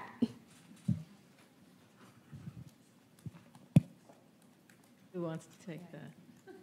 That very important question, the all-important question. What do we do? I just see it from one angle, and this is from my background as a teacher. I think if we're talking about younger people or children and them, getting this into them, that this is an important issue that they will be thinking about and that they will be dealing with in their lifetime. I think we need to think about how to integrate it within our education systems, because I see a lot of schools or curricula that has gotten rid of these kinds of topical issues or topical areas or even subjects. And therefore, maybe this is not being discussed in the school system. But I think education would be a way to integrate this so that as people come up, they realize how this is impacting on their present and into their future. That's just one thought. Well, I think obviously we have to do more to have an impact on the way governments are allocating resources, deploying programs, and it's good to sort of look historically. The last 5 to 10 years, we've seen a real upsurge in attention to nutrition. Going back when I was sort of first working in the field, all the attention was on agriculture, agricultural productivity, food security, staple crops, and the like. And although indirectly they had some impacts on nutrition, we weren't really talking about nutrition, and the nutritionists were sitting in labs and working in basements of ministries of health and the like. They were not well supported. But I think there's been big improvements over the last decade. There's an initiative you're probably aware of called SUN, Scaling Up Nutrition. So the Scaling Up Nutrition movement was led by David Nabarro. It is now, the SUN platform has been adopted by over 60 countries, I think it is now. And yes, eyes glaze over when you say it's a multi-stakeholder platform. But the reality is, just like we've been saying, you need multiple organizations to come together to solve the problem. And it's starting to happen. I mean, it may not be happening fast enough. Start to look, the fact that nutrition is in the Sustainable Development Goals. It's explicitly mentioned in SDG 2. It appears in SDG 3. And various aspects of the other SDGs are there as well. And again, eyes usually glaze over when we start talking about SDGs, but I know for a fact, going around country to country, these things are influencing, these goals are influencing national programs, program designs. You're very commonly seeing now, if not necessarily the state leaders, but certainly high-level people, including First Lady of some countries, being the champion of improved nutrition. And it's just sort of elevating the game, I think, in ways that we haven't seen before. So I would just say there is progress going on, probably not as fast as we would all like, but I think there's some very encouraging signs in many countries on the nutrition front. Just to add one thing there, which has been alluded to before, but it's very difficult to do a lot of the things that we might like to do without the data. So, I mean, it seems to me that one of the first and most obvious things that needs to happen is the integration of the climate surveillance and the health surveillance in such a way that we can put the apples and the oranges together and they become the same thing. And until we're able to do that, we're going to struggle to, to answer some of the questions we really want to answer. Gillian and I spent a complicated day yesterday trying to map what data we have for Bangladesh on the climate and the nutrition side, and it's a messy problem, and we should really be solving it upfront by setting up those systems rather than trying to piece it all together after the fact. To add to that, it gets even more complicated when you think of nutrition as diets, because one of the great gaps that we have in most low middle income countries is lack of good dietary intake data over time.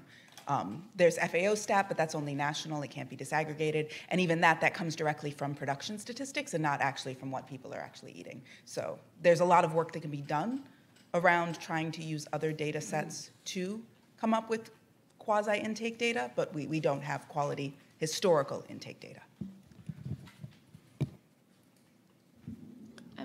Sorry, I was just going to say a positive from an education standpoint. I think it's really positive that there are these new programs that are called food systems programs. I know some, there was a mention of the one at Columbia, there's one at Rutgers, there's programs at other universities as well. And I think what's positive about this is that it is bringing together all these different disciplines together and training students to be able to answer these complex problems, bringing in different disciplinary lenses. Okay, thank you. My name is Tasfaye. I'm from Ethiopia. I work in Ethiopian Public Health Institute, and I'm also a PhD student in Wageningen University. So I have two questions. My first question is on the solution you suggested. So one of the solutions is providing improved seeds. But from my experience in Ethiopia, one of the key challenges is supplying the improved seeds. Farmers nowadays, they are aware of the importance of having improved seeds, but getting the improved seeds is a big challenge. The demand is way far from the supply we have at the moment. And the other key challenge is they cannot reuse the improved seeds varieties. But they also say for example, before they can use their indigenous seeds, they can reuse it again. So they can put part of their products as a seed also for next round. So these are also the challenge. So how do you see the practicality of providing improved seeds or covering that part? And also the aspect of agriculture diversity and also dietary diversity issue, because most of the improved seeds they are focusing mainly on cereal-based kind of varieties. So they are not really targeting all different food groups or to meet their dietary diversity. So this is my first question. And the second one is, as a country now, for example, we are a SUN member country. Ethiopia is a SUN member country, and we used to implement nutrition, a multi-sectoral approach. But it's really challenging for us because it is just at high level, we say it is multi-sectoral, but when you go to at grassroots level, it's very challenging to implement with multi-sectoral manner. How do you think it will be practical to see those climate change, food system, and nutrition are really interlinked and see it at the ground? How can a country can assure that kind of practice? This is my question. Thank you. Those are really great questions. So in terms of seeds, yes, obviously income is going to be a problem. If you don't have access to credit or enough income to buy improved seeds, it's going to be not possible to do that. So I think one of the leverage points is also increasing access to credit for farmers so that they can buy improved seeds if they want to.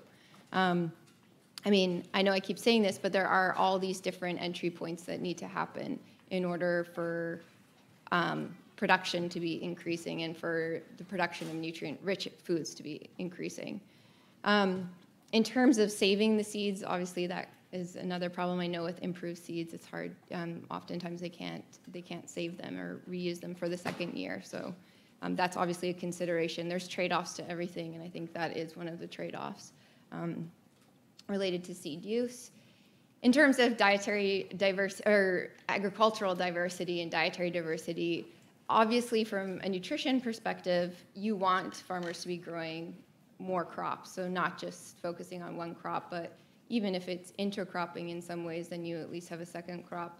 But diverse farms tend to be associated with diverse diets among the household members, and diverse diets tend to be associated with increased nutrient intakes. So we want farmers to be diversifying their production, not just from a nutrition perspective, but also from a climate resiliency perspective.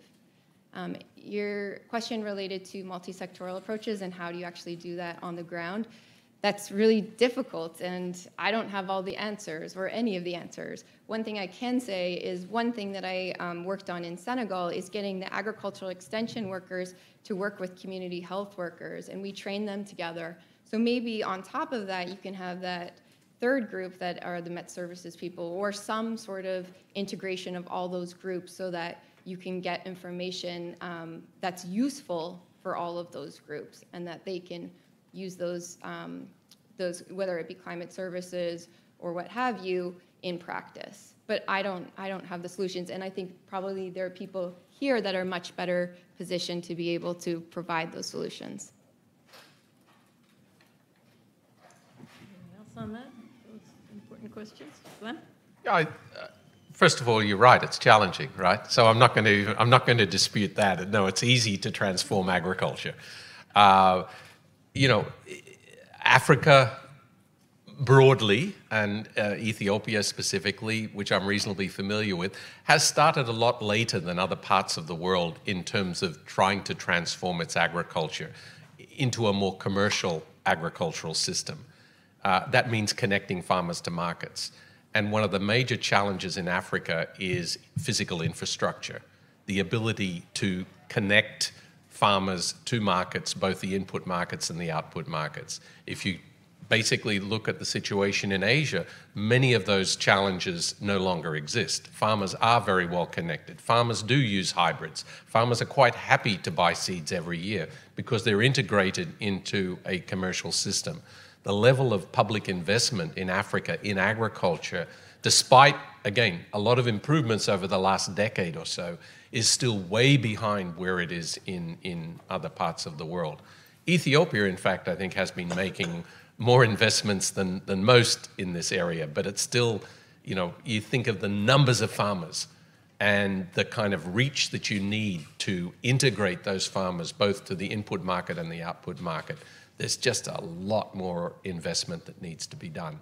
And that's the biggest mistake, has been to think that the private sector will fill up all those gaps, because that doesn't happen. It didn't happen in other parts of the world. It won't happen in Africa. You need public sector, sort of a public sector investment foundation for the kinds of changes that you're talking about to take place. I want to bring in another layer to this conversation, maybe particularly for Gillian working in Bangladesh and Rugi in Kenya, is that we've been focusing on climate services and understanding at the kind of farmer level, household level, but if we think about the big trends in the world, we have more and more people living in cities, and that will certainly continue into the future. And that puts a different set of demands on understanding the relations between climate and nutrition and what climate services might be useful, because then the distribution system becomes so important, the cascading climate shocks or any kind of shock becomes so important to feeding urban populations. So thinking about the kind of climate services and the audiences for those climate services, how do we incorporate the urban diets and the importance of distribution systems within countries and also internationally to the extent that there is imports or exports?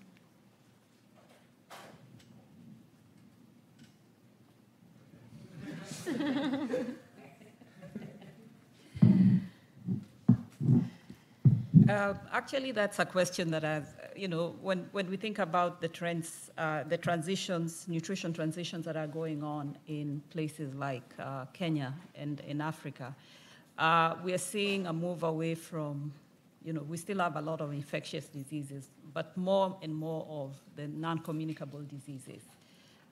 So how do we figure out this question of non-communicable diseases and the climate issue? Where are they connected, and how can we come up with data that shows the connection, and therefore, what are some of the issues that may need to be addressed? So, we are seeing a rise in cancers, we are seeing a rise in obesity, in diabetes, and so on, lung disease, a lot of pollution in the cities. We're also seeing that the way food is grown is different in the urban setting compared to the rural setting.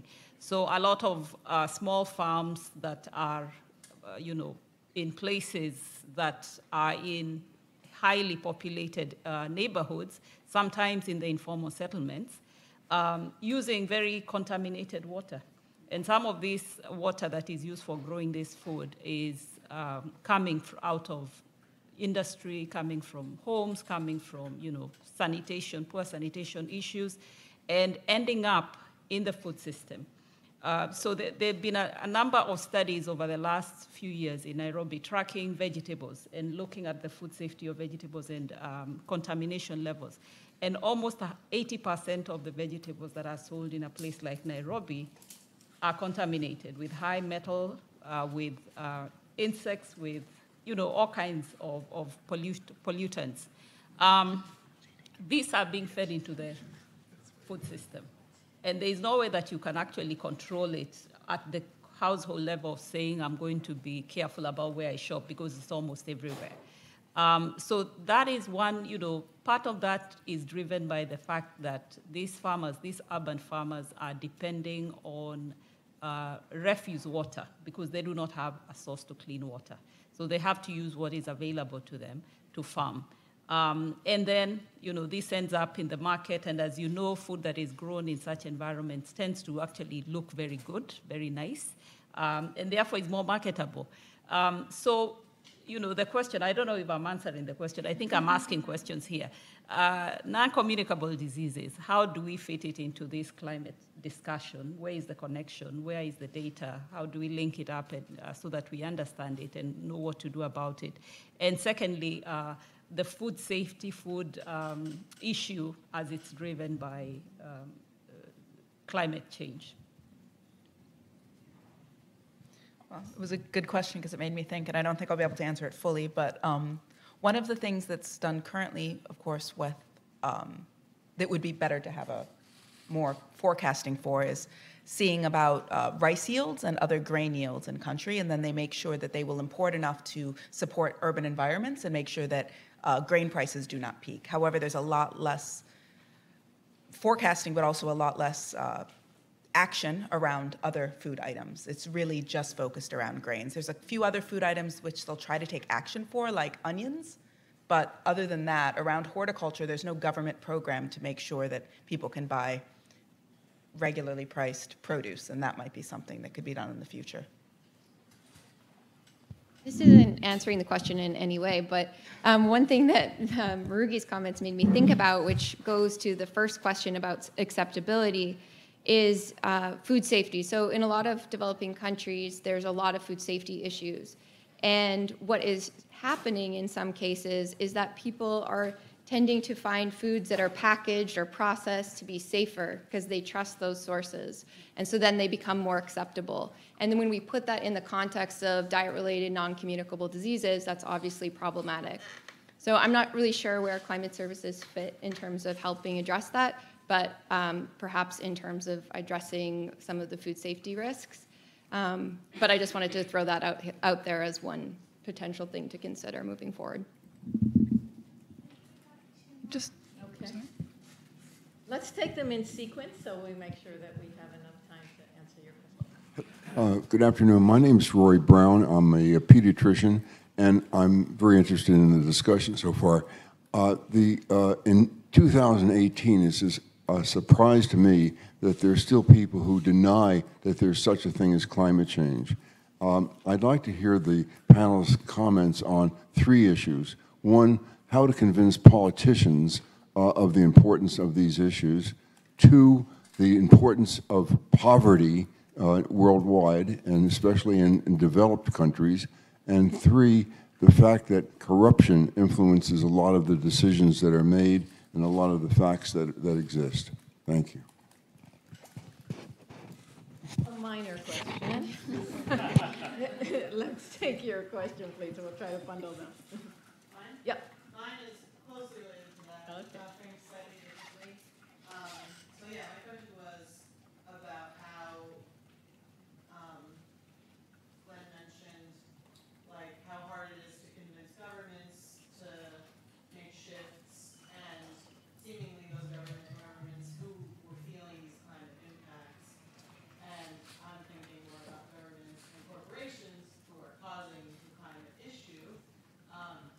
And how to, like, what is the most, like we've been talking about data and outcomes, like what is the most sort of broad, radical, but possible change on that corporate and governmental level that you think about, or if we should be demanding or striving for? Well, those are 2 great sets of questions for a lightning round from the panel to sum up here. The big questions: what do we do?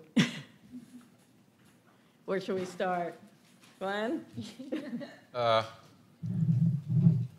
Well, I think the climate deniers, I think, or at least governments that don't take climate seriously, I think that's one of the core messages of the Act Today project, is that climate affects us today.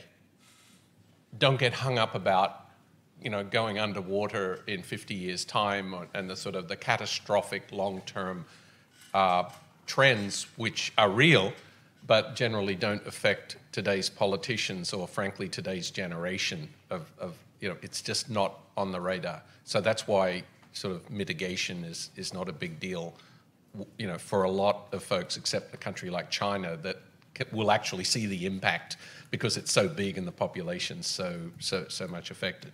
So, I think just making the point that climate is affecting us here and now, and taking advantage of events like Hurricane Florence and other such catastrophes, and making the point that this is happening now. It's not something we're worried about 10, 20, 30, 40, 50 years from now.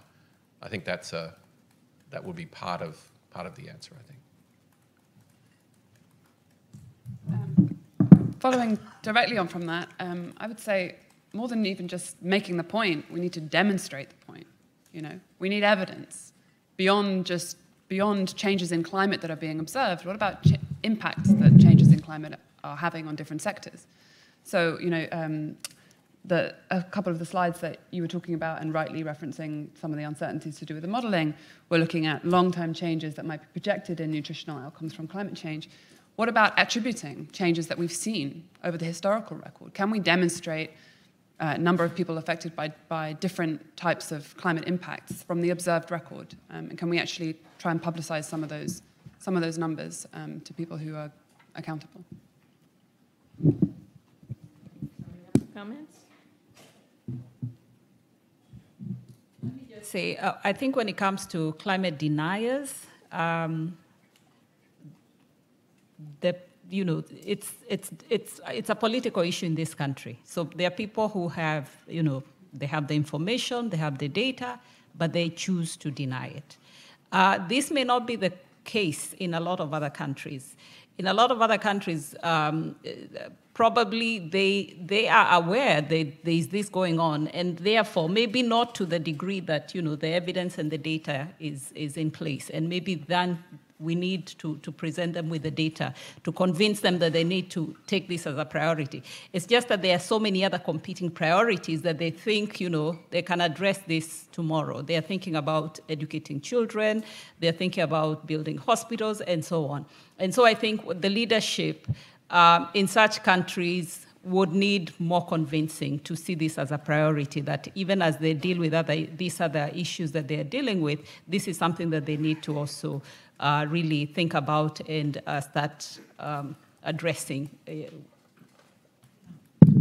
Okay, thank you. We are out of time of this panel, but I'll just say that, that what we're doing here is forging this new frontier between nutrition and climate, and getting at the climate through what is so clearly important for the health of individuals and the health of economies is one way to bring in the climate issue through the health issue. So to wrap up, I'd just like to thank our very insightful panelists and for your questions, and let's give them a hand.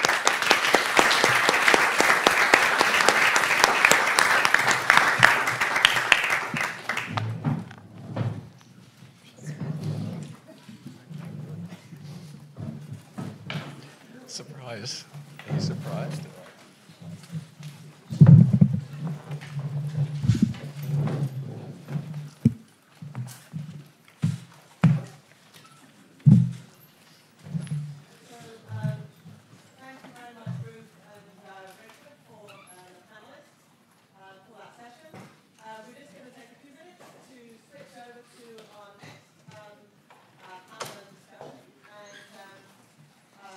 Before we do that, I'd just like to introduce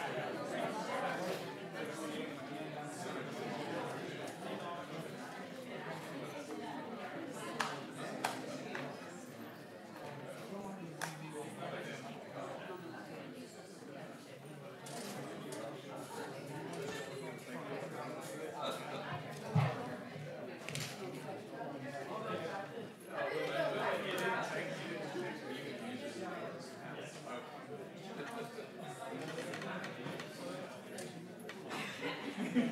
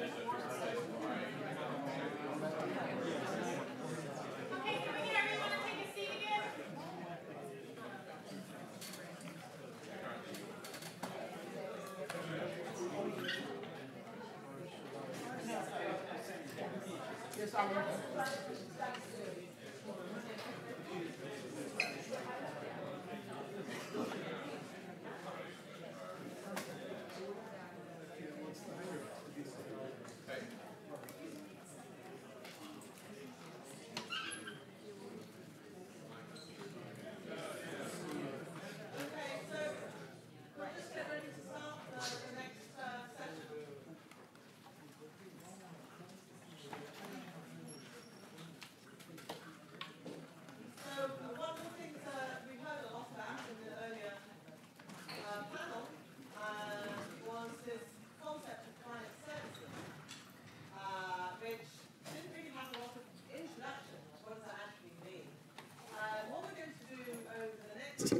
55 minutes is present to you a book that we have developed collectively to try and help the health sector engage more proactively, maybe more practically, with climate and climate information services. And some of you will have seen a leaflet outside. We only have 1 or 2 copies of the book here, unfortunately. It is now available, and we'll talk a little bit about that during the panel. As I mentioned, my name is Madeline Thompson. I work at the IRI, and I have a position here in environmental health sciences, so it's a really big pleasure to have the community together here. My own personal background is I trained as an animal and plant biologist, and then as an entomologist, and then specialized in medical entomology, and got very much involved in the health sector through programs such as the BedNet program for malaria, through the onchocerciasis control program, etc. So my own personal background is very much from the biological sciences, but have moved into this rather odd space of being a health specialist embedded for the last 16 years in a climate institution, where I've been leading the health work for some time. And the IRI has been a WHO collaborating centre since 2004. We're a collaborating centre on malaria early warning systems and other climate-sensitive diseases, and I've led that centre since 2011. So I want to give you the rationale for actually just sitting down and writing the book. My co-editor, Simon Mason, who is the chief climate scientist at the IRI, is wrapping up his class downtown where he's teaching climate science, again, to non-climate scientists. So that's very much part of the mission of the IRI, but he will be here with us at least for the reception. And the book is very much a collaboration between 2 disciplines. How should one, as a non-climate person, understand the climate people when they're talking, and how should they understand us? So I'm going to just, before I invite my co-authors to the panel, I just want to show you the shape of the book, and then invite them, and then we'll hear about their experiences engaging also in this space. So the contents of the book is 10 chapters, and what I always find most important is to always put the policymakers up front. What is the policy context for what we're discussing? And I say that because it just stops you spending a lot of time working on things that nobody cares about. So if this is an important area, then policymakers will be engaging it in one way or another and looking for some resources that may help them in their decision. So the first one is trying to understand the policy landscape a little bit, and particularly for students to understand why a shift from the MDGs to the SDGs, the Millennium Development Goals to the Sustainable Development Goals, is very important in the context of climate services for the health sector. The health sector under the MDGs was very much functioning as a silo structure, with malaria as a really dominant animal in that whole process. Under the SDGs, it's much more integrated. Health has to be much more integrated with environment, and environment and climate is there really clearly expressed, whereas under the MDGs, it really was very weakly expressed. Then there's a chapter on how climate impacts on disasters. We've already heard a lot about that in the earlier panel. And then how we can connect climate information, which is not the same as climate impacts. It's actually, do we have the information that we could use to actually change some of these outcomes? And then we have a wonderful series of chapters led by Simon Mason and Hannah Nissan, who you heard on the earlier panel, on the basics of climate for a non-climate person. How does climate variability and trends work? What are the key drivers from seasonality to El Nino to longer-term trends being driven by climate change?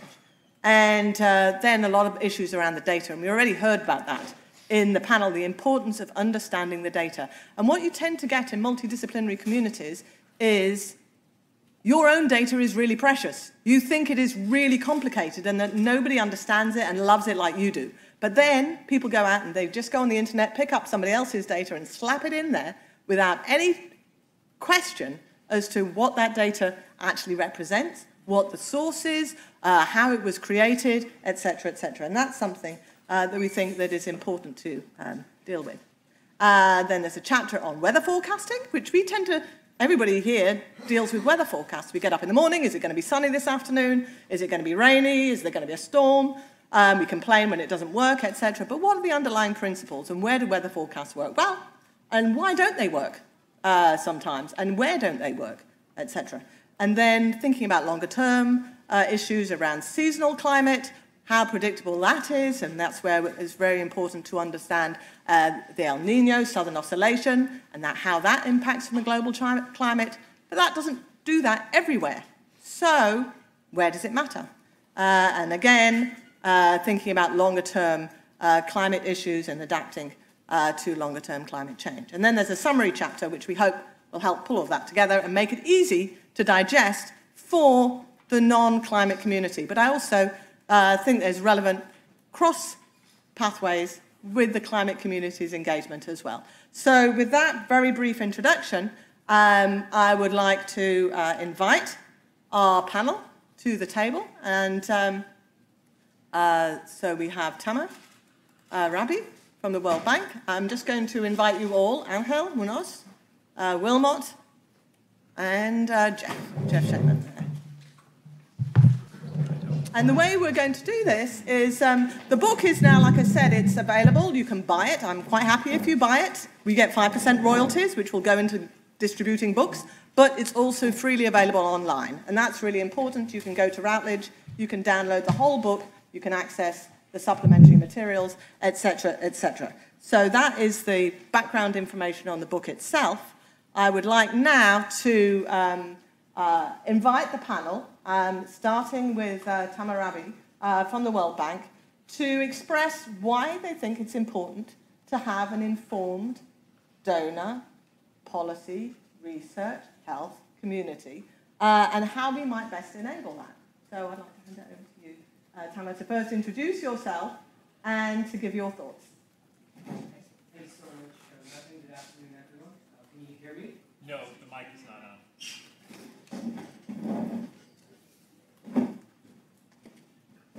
Well, I'll try and raise my voice. Is this... Okay, so good afternoon, everyone. My name is Tamer Rabi. I'm a lead health specialist at the World Bank, working in the World Bank's Health, Nutrition, and Population Global Practice.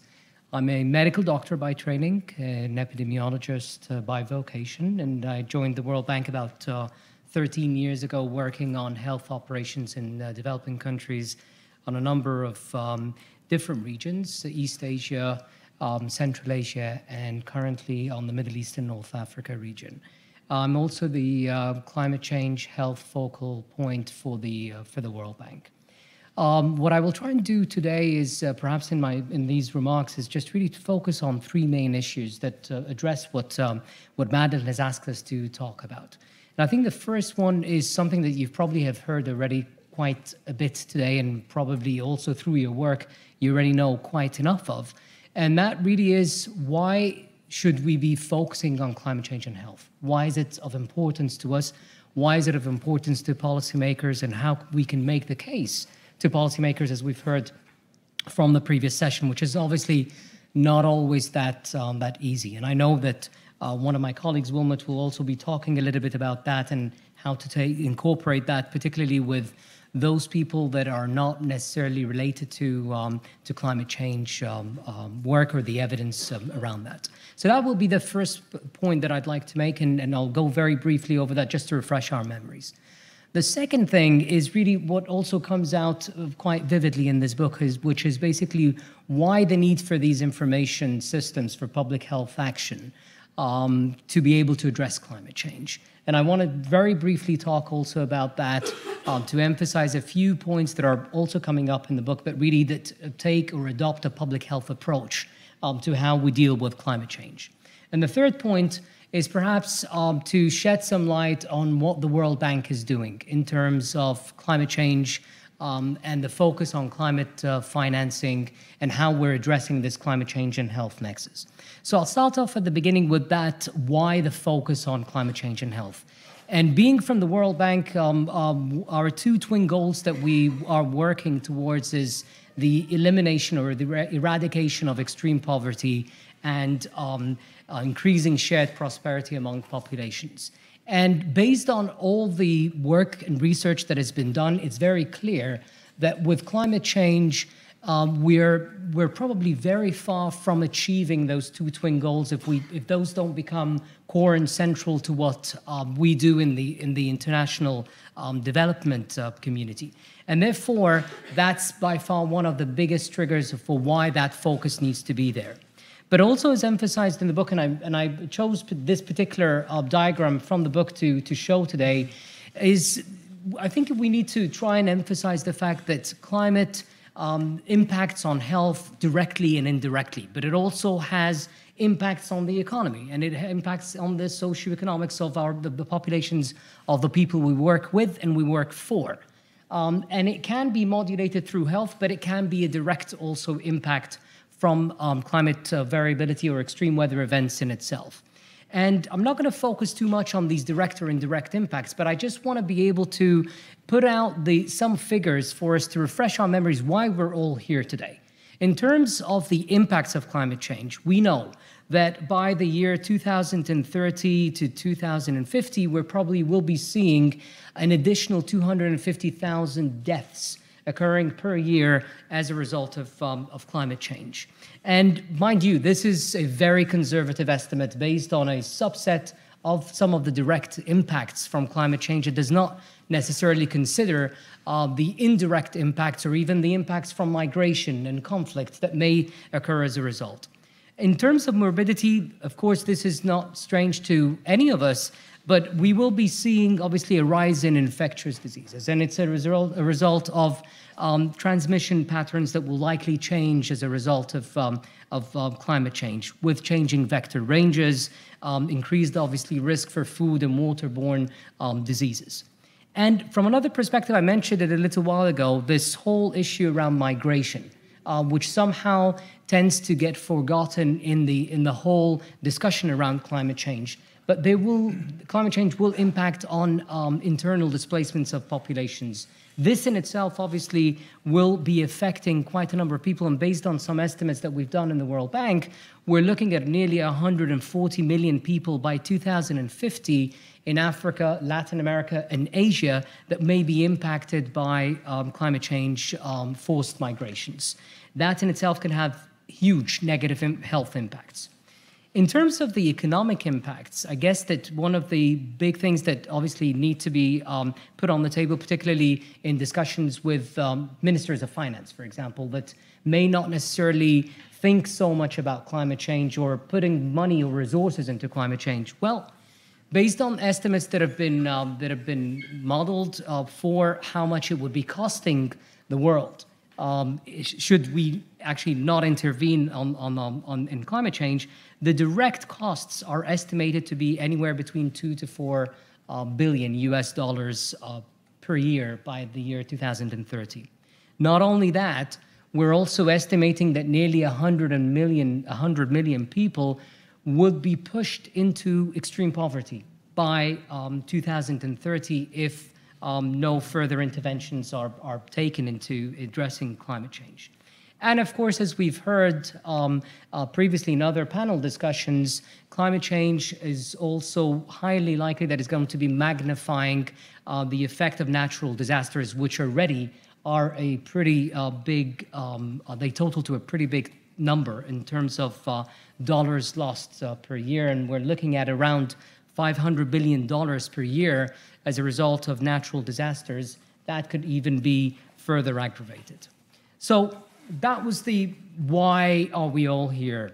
I guess the second point for us is why the need for information systems. And here I'd like to really look at it through a public health approach. And if we all recall the 4 main steps to this public health approach, step 1 is in terms of surveillance.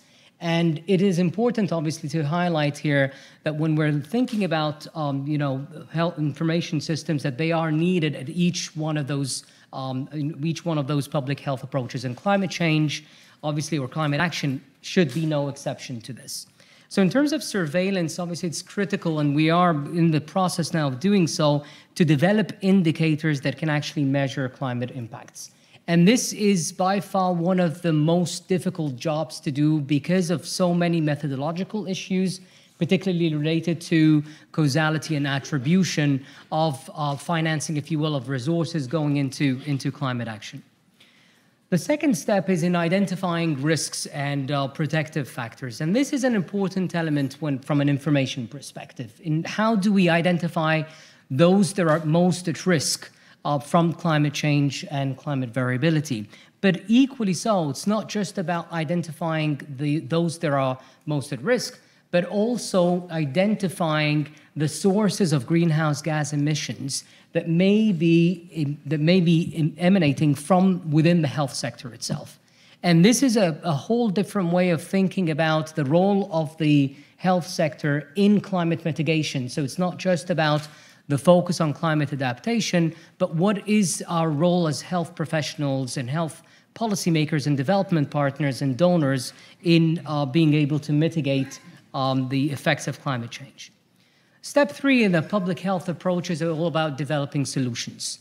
And in this particular case, looking at it from an information systems perspective, it really is all about trying to come up with the evidence base of what is effective or not so in terms of addressing climate change and developing, obviously, tailored, if you will, climate services to address those needs. And step 4 is in terms of implementation, and that obviously takes us into the entire discussion around monitoring and evaluation and the role of advocacy for climate action. So that was why it's important for us to think about information systems. I'll end the final part of my remarks today on what we have been doing at the World Bank. And I want to start with a few things just to highlight what the World Bank has been doing in terms of increasing its work on climate change and its commitment to climate change. And the first thing that I'd like to perhaps highlight is that the bank back in 2015, we developed a climate change action plan. What I'm showcasing here or highlighting is the health sector specific climate change action plan.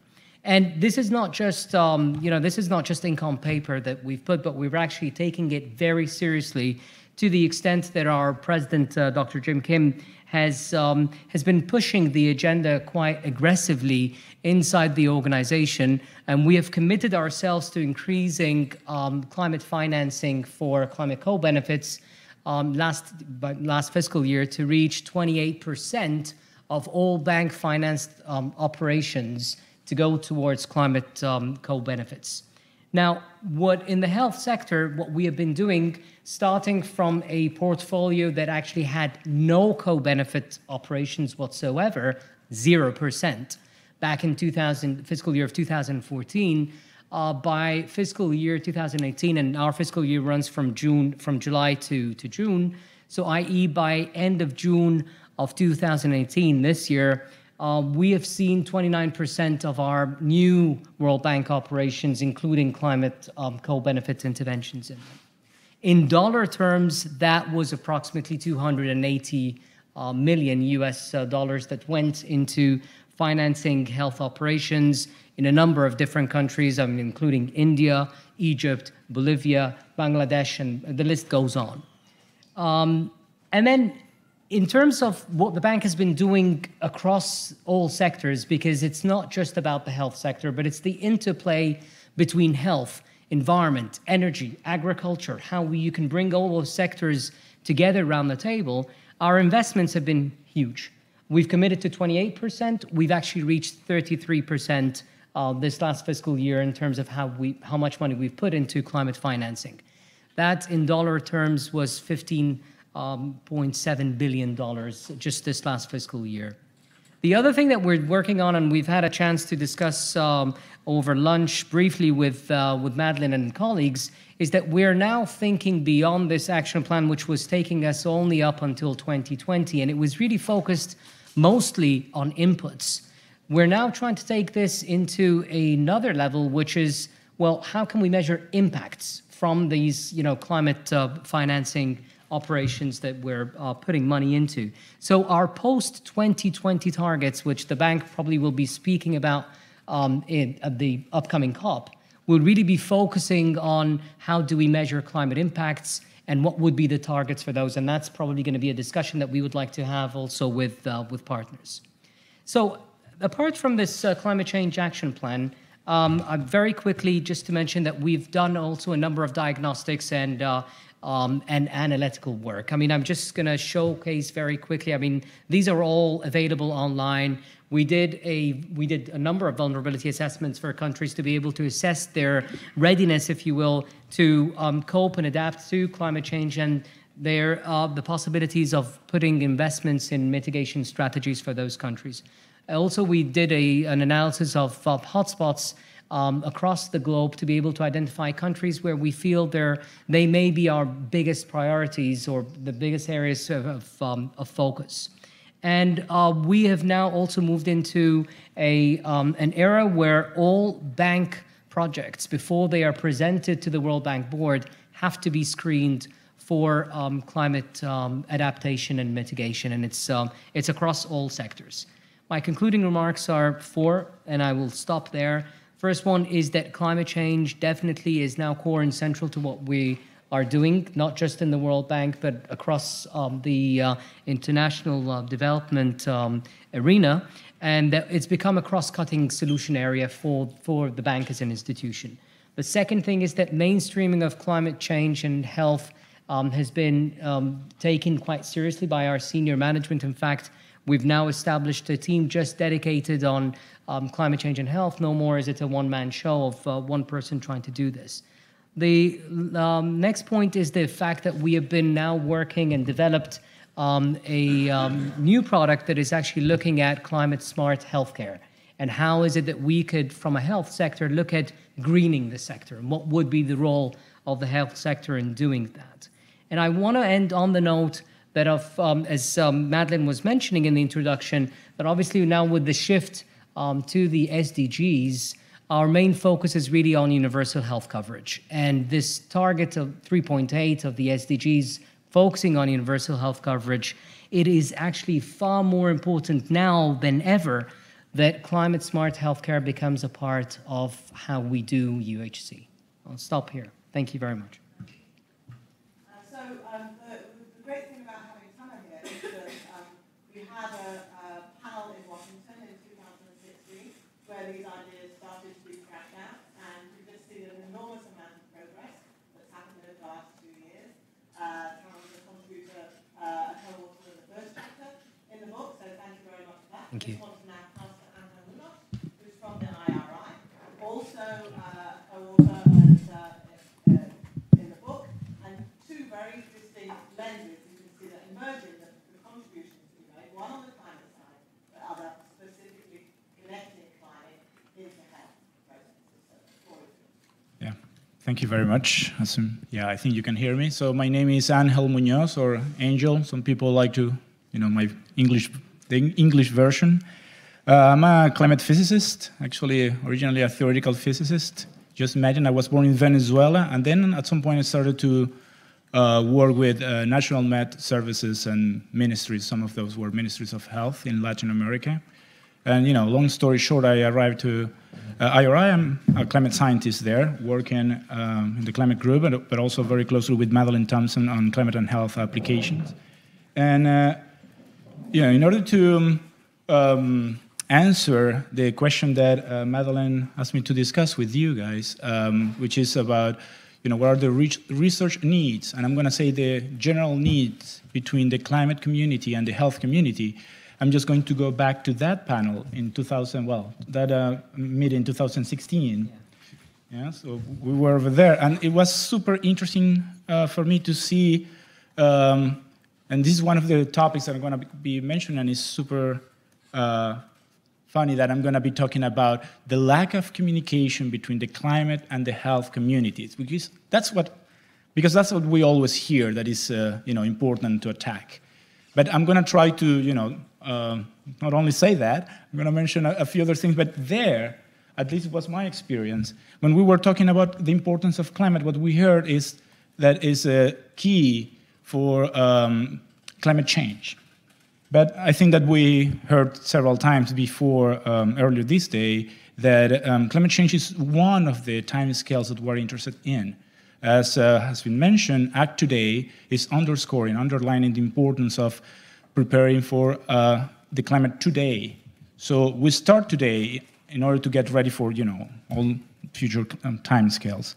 And in order to do that, we need to understand context. And that's why communication is so important. So something that it was super interesting to me, again, in that conference, in that meeting, is everyone was asking Madeline and I about, oh, are you working with this team or that team? They are doing all the climate change work, and we really want concrete solutions for now. That's what they were saying. And we were, so we work at IRI, and we know the importance of the now. So I'm going to say that the main problem, again, is that lack of, a common language, not only communication, but a common language between these two communities. And the idea is to have concrete solutions. It's not, it's not about the communication between concrete solutions. And, this is, I think, a concrete solution. And I was involved, just, a very little, because Madeline, Simon, and Hannah and others, wrote most of it. But this is, I think, a very nice initiative and solution in order to try to speak a common language. And this is more on the, I totally understand, some of you might say, well, this is more on the, what is the climate language that the health community might be able to use, or what is the experience or the knowledge on the climate side that the health community might be able to use. And we also need like the other side. But this is already a lot. These two lead scientists, Madeline Thompson and Simon Mason, they are expert and have a lot of experience, international experience on how to speak this common language. And they have done an amazing job. I don't know if you already took a look at the book. And originally thought I'm just going to read a few chapters, but no. But I do have my notes on the book, so I'm going to read a few things in the book. So I think that what we need is that common language, for example, through trainings. At IRI, we have had these summer institutes and a lot of trainings in terms of trying to create this common landscape for climate and health. And I think that this is something that we have done not only in terms of climate and health, but also, and again, in the context of Act Today, for agriculture. There are amazing examples out there where we are talking not only to the the agriculture modeler, we're talking directly, through the entire chain of information to the end user, and we can have a common language, a common landscape of knowledge that we can share both ways. And that's something that we are exploring in Act Today, has been mentioned before. So, something that might, maybe slightly related to that figure that Madeline suggested for this part of the panel, is that we all know that climate varies at multiple time scales. So it's not only about climate change, it's about weather the next few, if you want, nowcast in the next few hours, weather the next few days, and then the next few months, and so on, decades until climate change. And climate is intimately related to a lot of other systems that we have in the Earth, on planet Earth. And same as climate varies on multiple time scales, health does it. And when we talk, for example, has been mentioned before, we were talking a little bit about malaria, about the climate and health system, for example, for infectious diseases, like vector-borne diseases like malaria. We really need to understand how this very complex system of vectors, the mosquitoes, for example, parasites or virus, if we want to talk about Zika. We recently had a big epidemic on Zika. And the human system, these are, by themselves, very complex systems. And we have something that is bigger than that is like interacting.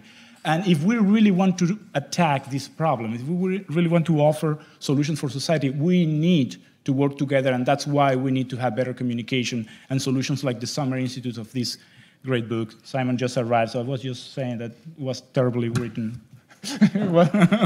So, yeah, so, coming back to the point, so what are the concrete needs that we might attack? So this kind of common language needs to be translated in something like, can we actually, if we want to forecast, let's say, when is going to be the next Zika epidemic, or Aedes-borne diseases in general for the US. So Hannah and others were making the case before of we need this common language also in terms of a common surveillance system. We need climate data and we need health data, I'm going to call it like that, like in general, that are compatible. So we can actually do something in terms of, if that's what we want, like forecasting probability of occurrence of this particular disease. So Tamara was mentioning that we expect, because of the climate change scenarios, that in the future it might increase. But the truth is that this translation also means contextual information. So if the temperature is too high, the mosquito and the virus might actually die. So if temperature goes really, really high, in some places we actually might see a decrease of the disease. So this is when, this is how we propose, like we just sit and try to have amazing things like these books, like the Summer Institute that we had at IRI, and the trainings that we have all around the world in those terms. So this data compatibility and trying to understand this relationship, Hannah was talking also about the explained variance, like how important is climate for the health system? For malaria, because of the particularities of the mosquitoes and the parasite, is higher. So our forecasts tend to be better when we do something for malaria than when we talk about Zika or dengue. That understanding is extremely important. That's kind of the research needs that we require and how that can be translated into something at the end like useful for decision makers and society. I'm going to stop there. I'd just like to take the opportunity to welcome Simon Mason, the co-editor of the book.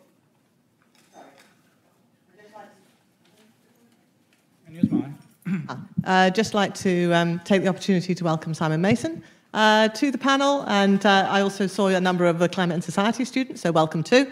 I think what we'll do, we'll carry on with the panel for the moment, and then Simon, I'll ask you to make some comments. Yeah, so I'd like to pass it now to Wilmot James. The floor is yours. So thank you very much, Madeleine. So my name is Wilmot James. I'm a visiting professor in Physicians and Surgeons and the School for International and Public Affairs. I have an academic background, but I ran 2 institutes in South Africa, both political institutes, and I spent 9 years as a member of the South African Parliament responsible for science, technology, and health. And it's partly from that experience that I'll try to address some questions about the role of governments and the public sector in advancing the issues that have been raised in the book and in the whole area of climate change and health in particular. So, and let me just start by saying that you would have noticed that that when it came to the tsunami that hit the city of Palu and other low-lying areas in Indonesia this past weekend, the Financial Times carried this quite extraordinary story of the costly consequences. As you know, it's more than 1,200 people have established as having been killed, of that nation, that is Indonesia's surprisingly dysfunctional disaster management system.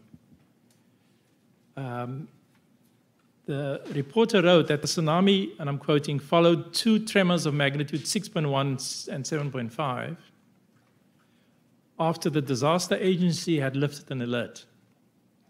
The warning system, which was set up after the 2004 tsunami, in which 120,000 people died, appears to have failed.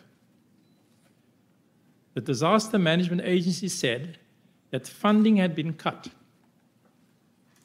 and that none of the tsunami, I think you call it here, you pronounce it as buoys, which is the type of instrument used to detect waves, none of them had been operative in Indonesia since 2012. Why Indonesia's apparent failure to maintain its early warning system comes as a surprise, I'll explore at another occasion, because Indonesia's been at the forefront of trying to deal with emergency response in the area of health, one of the leading countries. But for today's purposes, this human tragedy there highlights a number of issues about the role of legislators, the role of policymakers, and the role of politicians in turning climate information into public action, which is the title of the book that we are discussing today.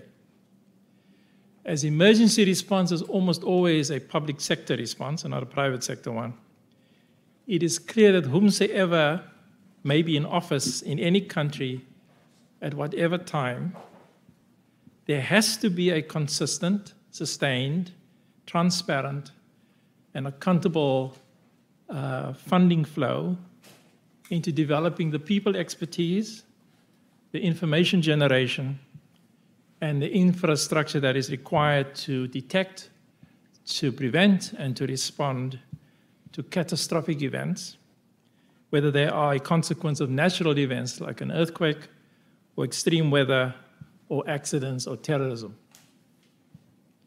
In the instance of climate change, that means consistent, sustained, transparent, and accountable funding into the professional development of climate and weather experts, into Met services, and into the infrastructure required for the rapid collection, the management, and the analysis of mass data. As everyone well knows, credible decisions can rarely be taken without having access to quality data, that is, data of reasonable quality, because perfect information is often simply not possible or it arrives too late. Now, it is one thing to have good data. It is quite another matter to communicate the key findings that's contained in that data into comprehensible language that legislators and policymakers working in different countries, in different legislatures, and in different cultures, political cultures, can understand. Policymakers may have to be carefully socialized, very carefully socialized into big science projects, because many, if not most, have no background in the area, may be scared of it. They typically are scared of big science, and in fact, some might be overtly hostile. This is important not only for legislatures, who have a direct responsibility for knowledge generation and detection, prevention, and response operations, but also, and in particular, for treasuries and finance departments, because they basically have to prioritize, budget for, and decide to allocate the money on a national level. Moreover, a very special effort must be made to build what is known as horizontal governance and horizontal governance alliances. Normally in private companies, what they would do is build alliances across sectors in order to coordinate activity. And most governments, like universities in fact, operate vertically and not horizontally. And therefore, a very sustained and financed effort with the right people in the right place have to build what is known as horizontal governance, particularly when it comes to portfolios that cut across a whole range of areas when it comes to issues like climate. So what is important is not only to do that, because you need a system of horizontal responses to an issue, but because you also need to break down the barriers between what's known as hard portfolios and soft portfolios in government. On the one hand, you have intelligence, defense, customs, aviation, and immigration. Typically, would be the hard ones. And then you have the soft ones, health, education, science and technology, and so on. And there are massive barriers between those two portfolios. They do not speak the same language. The concept of a non-state actor means different things in those different portfolios. There's not a common language, speaking about common language, and there are so often hostility between those departments. And they all have to cooperate when it comes to emergency response, for example, which requires a rapid coordination of activities in terms of public affairs in that respect. So there's a group of us working at Columbia designing a socialization project, is the word we would use, targeted specifically at politicians and legislators and at people in policy in the area of biosecurity. And biosecurity deals with, not in the environmental sense, but it deals with laboratory security, and it deals with oversight protocols when it comes to dual-use research in synthetic biology. And we're doing this for African politicians together with a Washington, D.C.-based agency. And as you can well imagine, this is not straightforward when you're speaking with biosecurity, which cuts across defense and health and science and technology, as an example. As a concept, climate information for public action, this story, is part of a very ambitious effort, in my view, and a very good one, to create a voluntary and a cooperative global platform where standardized metrics, standardized technical assessment areas, and standardized public action domains are used to upscale detection, prevention, and response to events, some of them being catastrophic. This is similar in design to what's known as the Global Health Security Agenda when it comes to public health and medical actions in the response to pandemic infectious disease outbreaks. Same story, standardized metrics, technical assessment areas, and public health actions applicable to all on a global scale. I mean, it's immensely ambitious, both undertakings. Now, there's one big difference between the two. The climate change project is driven by the developing world to get the developed world to invest in mitigating the consequences of its often damaging conduct, with consequences mostly on the developing world, whereas the Global Health Security Project is driven by the developed countries to get developing countries to keep those dangerous bugs from spreading out of the local domains. Now, let me say about accountability, transparency, and the whole question of corruption. The issue has been raised a number of times about government. Glenn Denning raised the issue, and others have raised the issues. Now, when it comes to investments in emergency systems, and when you invest in the emergency system, you also have to build resilience in standard responses. So you're basically tackling the same thing. And there are no doubt exceptions. But the extraordinary fact that Indonesia apparently failed to invest in and maintain their Earth observational systems for 6 long years raises the question of whether the transparency and accountability of governments work best in democratic or authoritarian systems. The answer is not straightforward.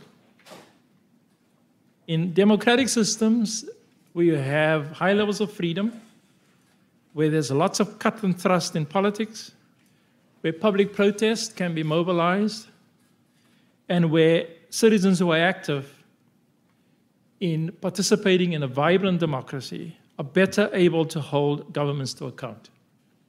I think as a general rule, that is what happens. But I must tell you immediately, and we can make the qualifications historically, that in the case of South Africa, it took 9 years to reverse a decision taken in a democracy by a president to declare that HIV does not cause AIDS, with huge human consequences. There was a lot of noise in that democracy. It's young. It has a single-party dominant culture, and so on. So it's not as vibrant as others, but still. So it doesn't generally work like that. And then you have the example of Singapore, which is authoritarian histories and tendencies, that gets a job done in a very efficient manner, and in the public interest. And so it's not a straightforward question. But the fact is that when I sat in the South African Parliament and we looked at government expenditure, I represented the opposition, not the governing party. And you go through government budgets and you assess government budgets, we would look for 4 things. We would look for unauthorized expenditure. We would look for fruitless expenditure. Some of these things are self-evident, right? We would look for wasteful expenditure, and then we would look for money that's disappeared. That's corruption, right? So it disappeared in some way or the other. And what you want to do is look at the amount of money that is dedicated to a cause or to a function, and you trace that money through the system to see where it ends up, and does it end up in the right hands, and what is the quantum? And in various countries, you will see that what ends up in the hands of the destination agency or people varies anywhere between 20% to 80%. And so what's really important is that those governments must be held accountable for that. There must be an accountability system. And the best kind of accountability system is a vibrant democracy, where politicians can be punished in some way or the other, because they are across the board subject to the perverse tendencies of human nature. So they have to be held in check. And so you need a political order that can do that. So let me just end off by saying that in looking at the role of government and the whole question of climate and public action, climate information and public action, it's very important, since this is a public sector activity, especially in emergency response, to ensure that countries build climate and climate information into the disaster plans. And if you look at disaster plans globally, every city has one. Sometimes it's on a state basis or provincial basis, sometimes it's national, but typically it's actually city-based. And disaster plans are set against risk areas. In the case of Cape Town, where I'm from, I looked at the disaster plans for the city. It is the only city in the country that has a nuclear power station close by, and it's a old-fashioned disaster plan. Climate information is not in there. And so it's really important for an effort to be made to modernize disaster plans to include climate information. Thank you very much.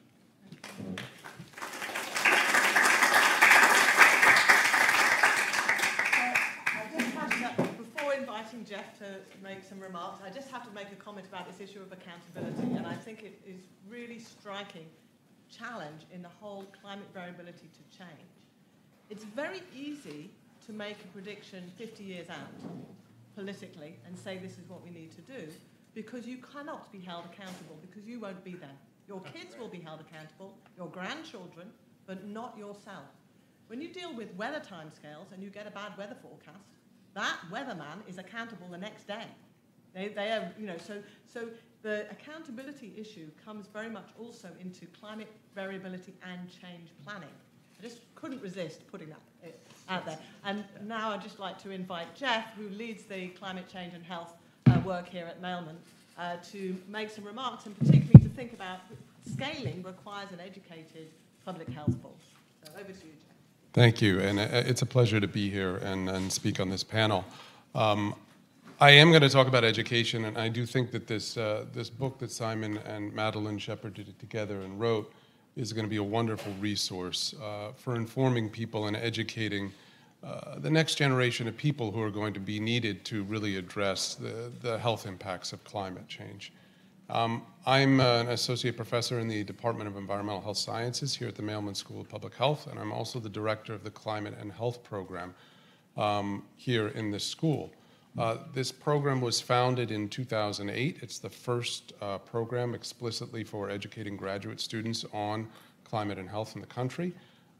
We have both a Master's of Public Health program and a certificate that master's students in the Department of Environmental Health Sciences, actually in other 5 of the 6 departments in Mailman, are allowed to use this as one of their certificates, and focus on the study of climate and health. And within the curriculum, we teach them atmospheric dynamics, thermodynamics, and radiation.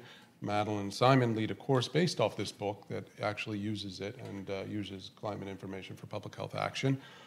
We teach things on sustainable development, environmental epidemiology and approaches to pollution, overview of some of the issues that are broadly there. There are issues related to wash, water, and sanitation and human health. We also have doctoral students in it. We actually have 9 doctoral students presently in the program. A couple of them are in this room. And we've graduated at this point 3 as a new program coming up. But we have a nice set of support. We have a core group of faculty. We have other people around the university who are affiliated with the program there.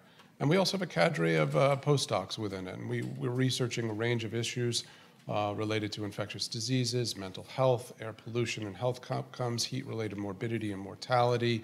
There's a program on forced migration that we have linkages with. So there are a lot of opportunities and linkages within this sphere that draw upon and try to educate people in the idea of climate and health, and what are some of the issues associated with it, and how can we bring people forward who are savvy and conversant in both languages and who can speak to policymakers and affect public health policy as well. One of the other things that we have been doing that I want to talk a little bit about is that we've been, we created a consortium for climate and health education. And this is predicated on the idea that if we are going to actually address climate change and the health impacts of climate change in particular, looking at it from the lens of the clinical and public health vantage, we need to have a more informed set of health professionals. And we need people coming out of schools of nursing, out of schools of medicine, and out of schools of public health with exposure to what's going on in the climate system and how it's impacting human health. And there's a whole range of issues embedded within that. And that has to do with clinical practice. That has to do with hospital administrators and green footprints for them. It has to dealing with emergency management responses and what you do in an emergency, and particularly a climate-related emergency, such as Hurricane Florence, for instance. Majority of doctors report that they're already seeing, and these are practicing clinicians, they're already seeing the health effects of climate change in their practice. A lot of that may be mediated through air pollution. It's got a tremendous amount of effects in terms of respiratory problems, COPD, asthma exacerbations. It's associated with cardiovascular disease, pregnancy dysfunction. It's also associated with neurocognitive developmental issues. So they see this all the time, and they see this in cities around the world. Obviously, places like Beijing and Mumbai are going to pop into a lot of people's heads right now, I would imagine. But we need them to be informed as to what's going on and what are the processes that are at play, what are the linkages and where the science stands, and why this is an issue that may get worse or better. We need to have it integrated into emergency medical response. We need it integrated into the thinking of the next generation of nurses. So it was with these ideas in mind that we at Mailman actually partnered with the White House under the Obama administration at COP21 in Paris, and had a side event where we had about 115 schools of public health mostly and some medical schools sign on to a pledge of the idea that they were going to begin to integrate climate and health education into their curricula. And from this, which was a very successful event, we got some seed money. We obtained some seed money from the Rockefeller Foundation to actually start a global consortium dedicated to this proposition. And we now, at this point, have 170 schools as members of it. It's mostly US. We're working to expand it so that it will include a much wider variety of schools, particularly better representation in Africa, Asia, Latin America, and even Europe. What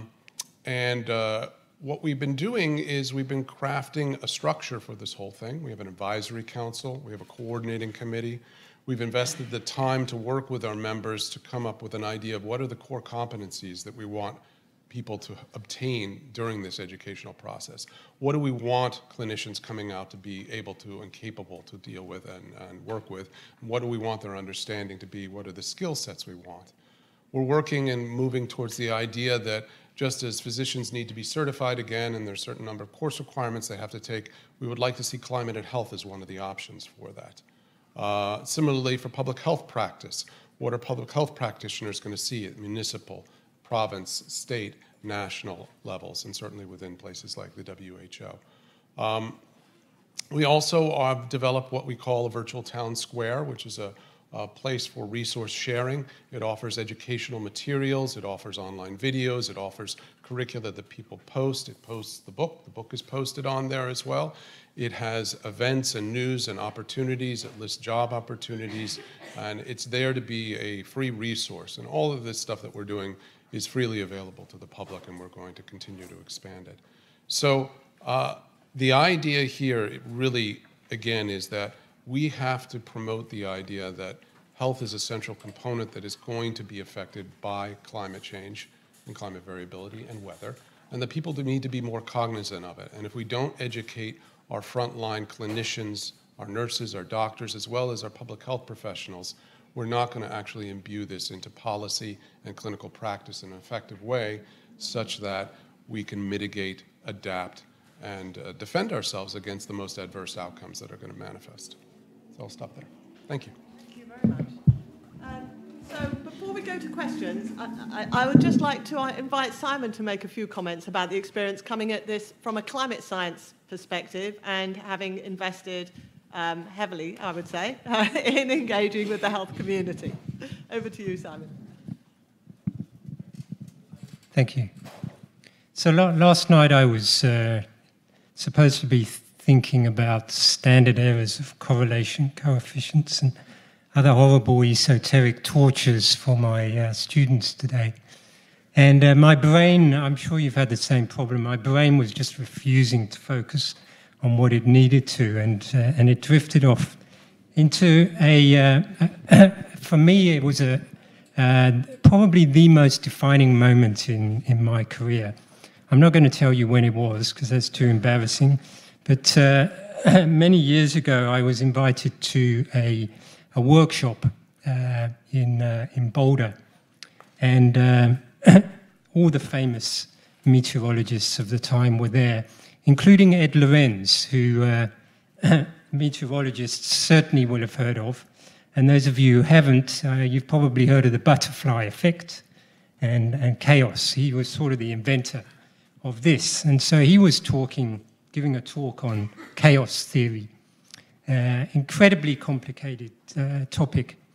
And it was one of those brilliant talks where you left convinced that you understood everything perfectly. Everything was so clear in the talk. And I made the mistake when I got back to Johannesburg of letting the Department of Mathematics at the time know that I'd heard this talk of Ed Lorenz. And so they insisted that I give a similar talk to them. And it was honestly the worst talk I've ever given in my life. I just could not reproduce it. And it really struck home to me how important it is for us to develop not only the skills but the resources that communicate complex issues in simple language that can be understood well beyond your discipline. I'm not saying we've achieved that. It's what we've been trying to do. And I think it's what we've been trying to do in the IRI as well for the last 2 decades and more.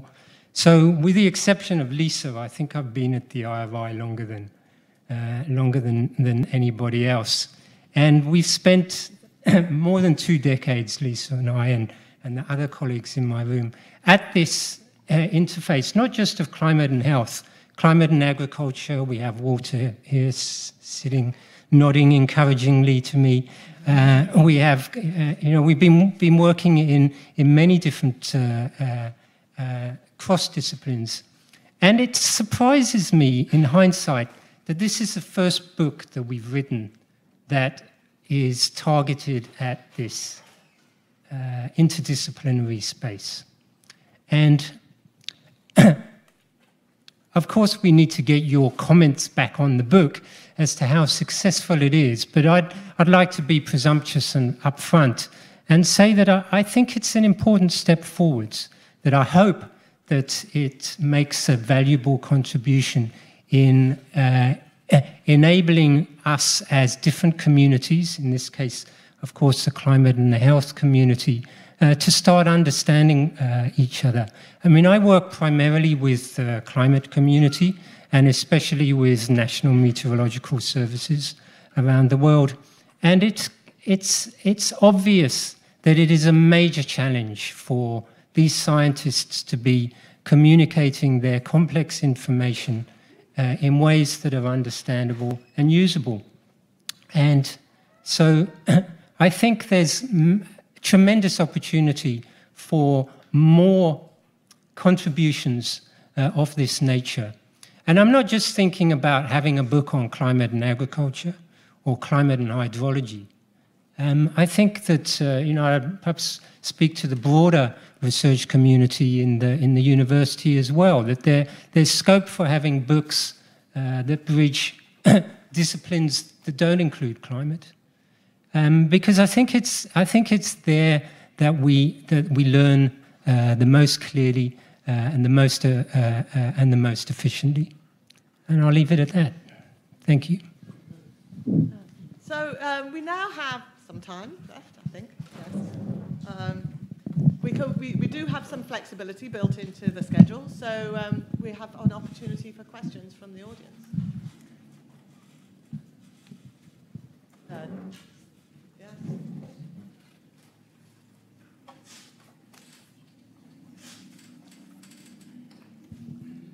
Yes. Well, thank you for this very interesting panel. I have a question. Angel was mentioning that some of the most interesting things that this book is doing is generating this common language. and this communication between health and climate. And he was also using this temporal dimension, explaining how this day-by-day change on weather or on the opposite side, climate change can affect also the design of some health programs or some approaches. But also in this panel was highlighted something that I think that is very important in terms of implementation, and is the political cycle. So you were going through extremes in this temporal dimension as well, like the political regimes, or in other side targeting specific politicians in the short term. But my question is, in the between the long term, the political regimes, and also the short term politicians, what are those institutional arrangements that can guarantee that this communication between health and climate is going to be translated in policies that actually are in the well of the society or a particular community?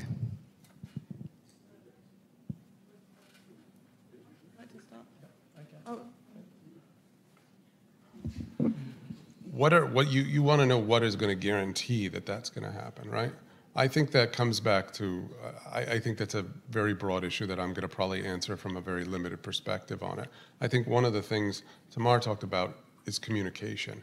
And that's been an issue since I started working in the climate and health space. In 1998, or 1999, I went to a NOAA-sponsored workshop on climate and health. And it was 3 days long, and it wasn't until the last half of the last day that people actually started talking to each other and actually literally being able to communicate to each other. And I didn't say my background. My background is actually in geophysics. I'm a climate scientist, and I don't know how I wound up here at a health school.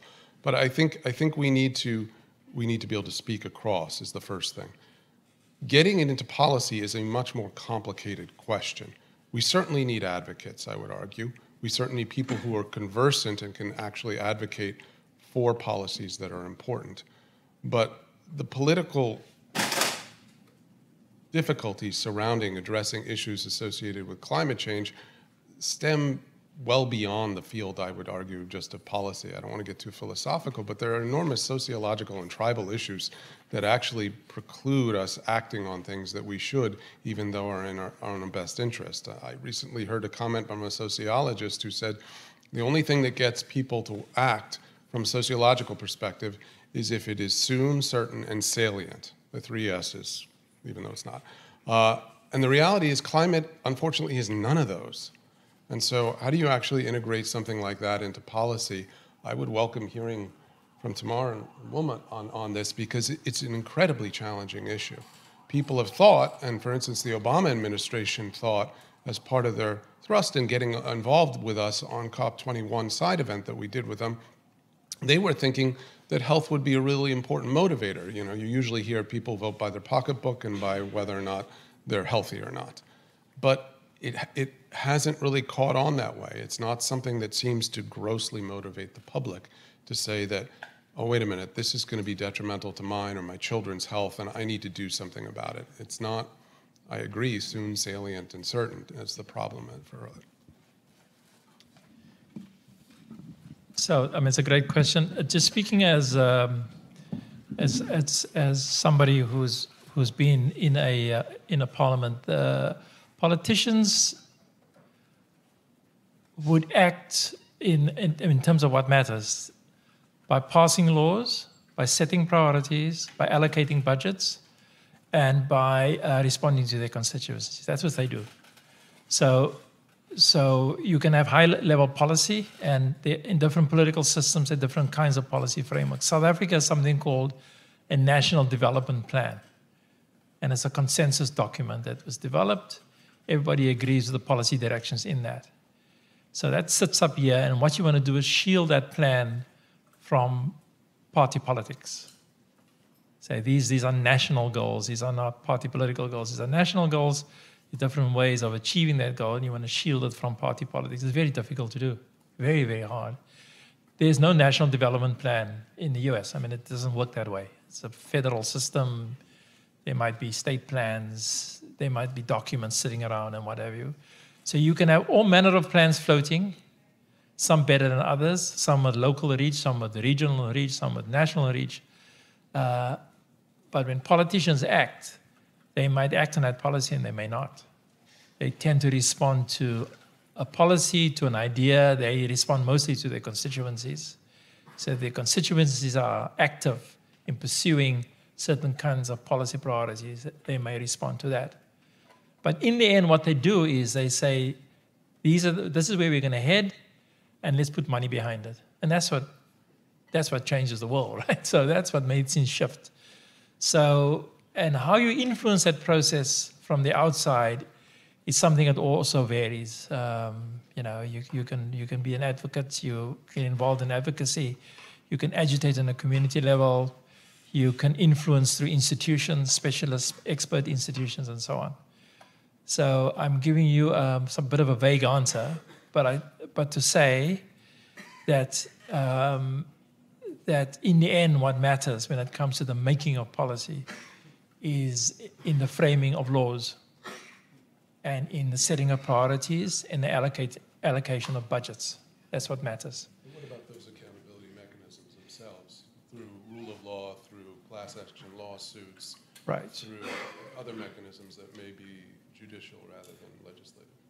Right. Those are the forces that act on politicians, and they're fundamentally important in exacting accountability, because citizens must exact accountability, and if that doesn't happen, then politicians will very easily stray. So, I mean, it's absolutely important, which is why I would want to emphasize the importance of democratic systems, because that enables it. I'd just like to add something on that, the issue around timing. Because just thinking back to the whole smoking issue, grew up, you know, I smoked a lot and stopped at a certain point as the culture shifted. We now live in in the West in an anti-cigarette smoking culture, at least.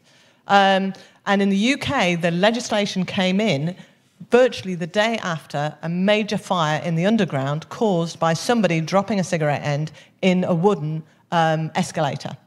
That resulted in the deaths of 13 or so many people, and the next day, the anti-smoking lobby went with all the evidence that they had gathered to the Minister of Health and said, this is your window of opportunity, while you have the public with you, to change the laws and ban cigarette smoking on the underground. So I think opportunity is a really key thing as well, and the timing, when something, you know, there's no such thing as a great crisis to do something good in that crisis, because people are open for a moment. And I just think that the smoking example from the UK is a good illustration of that. Any more questions? Hannah. My question's for Wilmot. You said in your talk before that politicians were afraid of science or sometimes overtly hostile. Could you elaborate on that, please?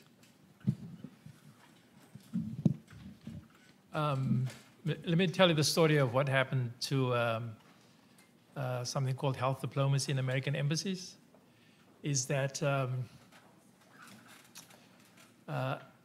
ambassadors suddenly saw on the African continent that almost half their budgets were health-related, principally through PEPFAR. Right? So a lot of HIV money came through embassies.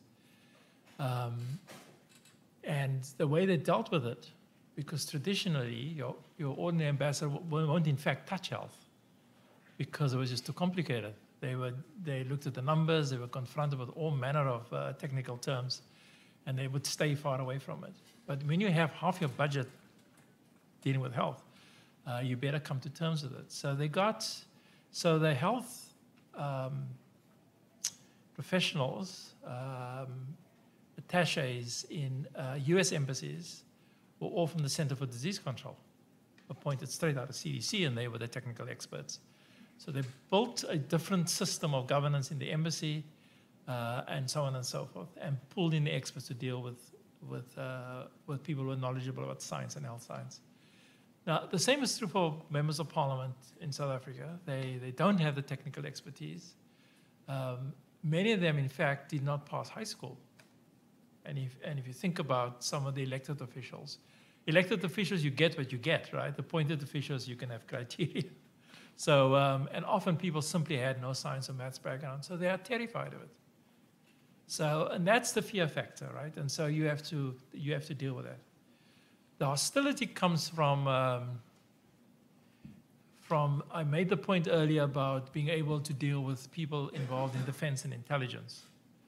And often the hostility would come from those hard departments, because you're crossing over when it comes to climate and when it comes to health security, you're crossing over into their territory.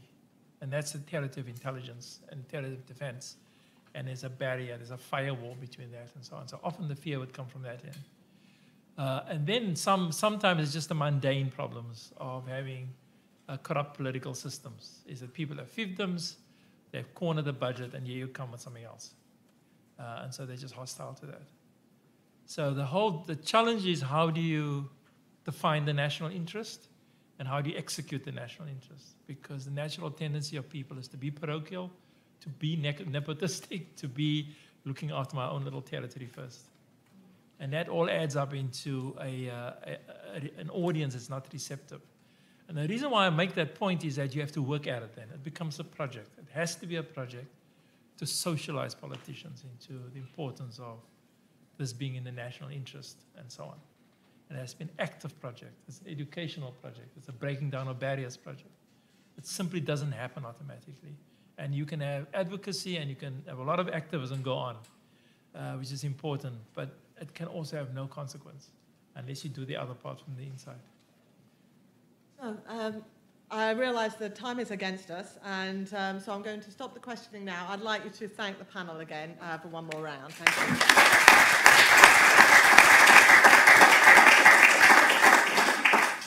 I'd also now just like to invite Walter Bacon, who is the PI of the Act Today project, to make his comments on what we've been doing here today, and then we will invite you. Okay. Good afternoon. So, Richard, you started today with an image of a line. And I know now we have a line where I am here, the wine is here, and you want to go there. So I'm going to be brief. This was, first of all, it was a wonderful meeting. It was a great idea. I'm glad that I was able to be here. When we started working in the project, in the Act Today, and included the dimension of nutrition, I was very squared, and I was asking for direct connection between climate and nutrition. Don't give me the connection through the food, no. Just what is the connection between climate and nutrition? And people were patient. Shona was very patient. Madeleine was patient. Richard was patient. And there are direct connections. Pathogens, problems in the storage, salinity with sea level rise. But as Glenn was saying today, when you start interacting with colleagues from other communities, you learn a lot. Your mind goes like this. Very, very healthy exercise. I come from the agriculture sector, as Simon just mentioned. And I spent most of my life trying to improve the amount of food being produced in different settings through fertilizer use, water, other inputs, genetics. And now I realize that in all that work, the dimension of nutrients was missing.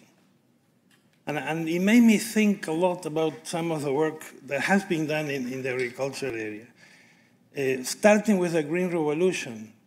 The Green Revolution was a wonderful reaction to a huge threat that the world was confronting in the 50s and 60s. It was wonderful. A country like India went from being extremely vulnerable to export rice. Now, what happens if we look at the Green Revolution now and after acknowledging how wonderful and fantastic results it had? What happens if we consider the Green Revolution now with a nutrients glass? What was the impact of the Green Revolution? What did we really increase? We increased a lot of starch. That's the reality. And there's a lot of other nutrients that we didn't take into consideration because, first of all, because the big threat was hunger. And second of all, because it was not in our culture.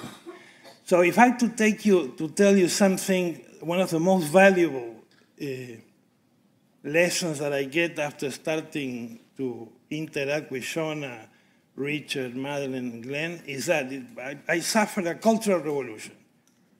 So now I'm not thinking just of food, I'm thinking of nutrients. I'm asking the people that are working with us in Act Today, not think of food trade. What happens if we start looking at nutrient trade? And we have a couple of brilliant postdocs that are looking at that.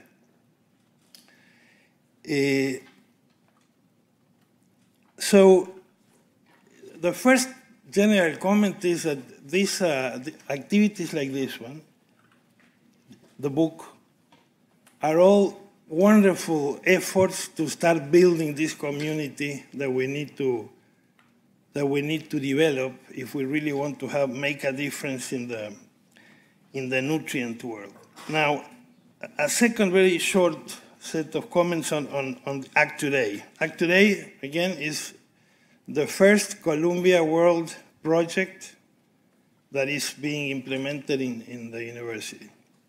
The vision of the president of the university for establishing this program was, how can we connect all this wonderful knowledge that is generated in the university?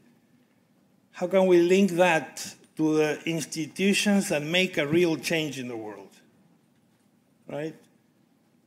And how can we inform policy? How can we inform development efforts? And one of the things that came to my mind, there's a theoretical physicist called John Archibald Wheeler, and he used to talk about how we live in an island of knowledge surrounded by a sea of ignorance. And he was saying when that island of knowledge starts growing, the shore becomes bigger. Excuse me? When that island starts growing, the shore becomes bigger and bigger, right? So you have more contact with ignorance. Now, we are trying to connect science to policy, to decisions. Think how science has been advancing in the last decades. We're becoming better and better at smaller and smaller fields. So using Wheeler's image, I think what has been happening is we're creating a lot of islands in a sea of ignorance. And decision makers don't jump from island to island. They navigate that sea. So Act Today is a wonderful, wonderful opportunity to connect those islands and generate the knowledge needed for decision making. And notice that means that we don't have to forget about the silos. The silos are very important. That's how science advances. What we need is to connect them.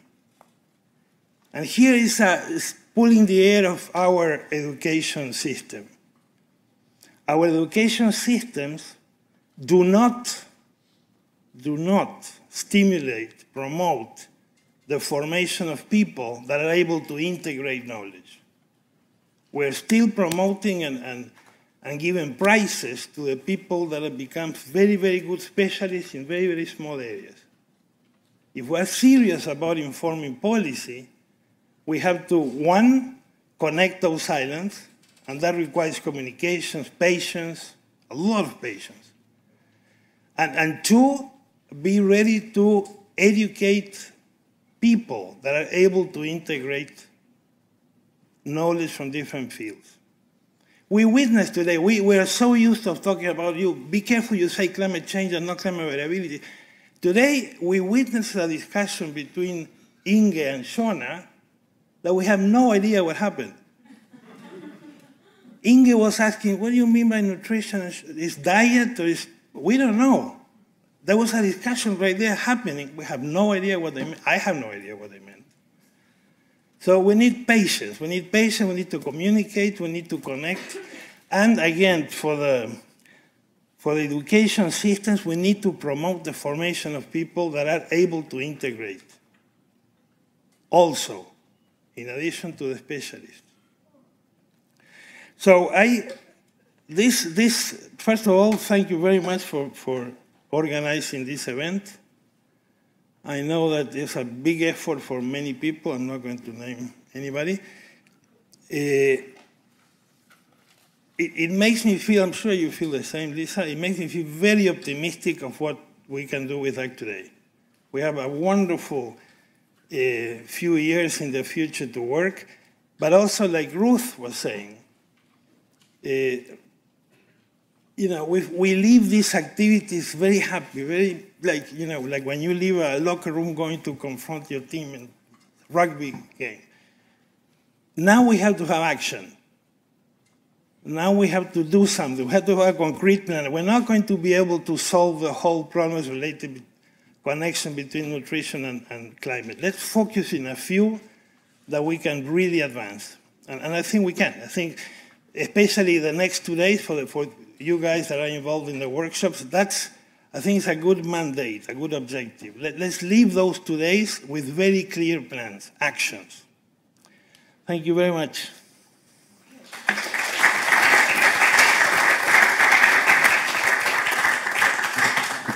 So I'd just like to warmly invite you upstairs to the Hess Common Room. You need to go back up to the lobby and then down the corridor to your right as you come out of the lift. Yeah, and there's some refreshments there and an opportunity to get to know who you've been spending the afternoon with. And for those of you who are participating in the workshop tomorrow, Aisha has been distributing a lot of information to you. So if you get a little bit of chance to read that later this evening, that would be fantastic. But otherwise, thank you for being a great audience. And thanks again to all of our panelists and our speaker, Shauna. Thank you.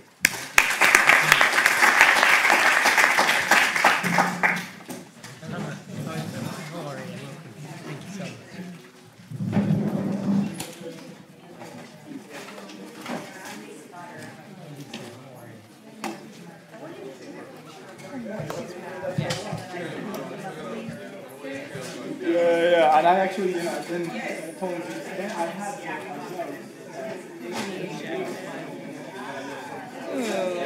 Windows computer.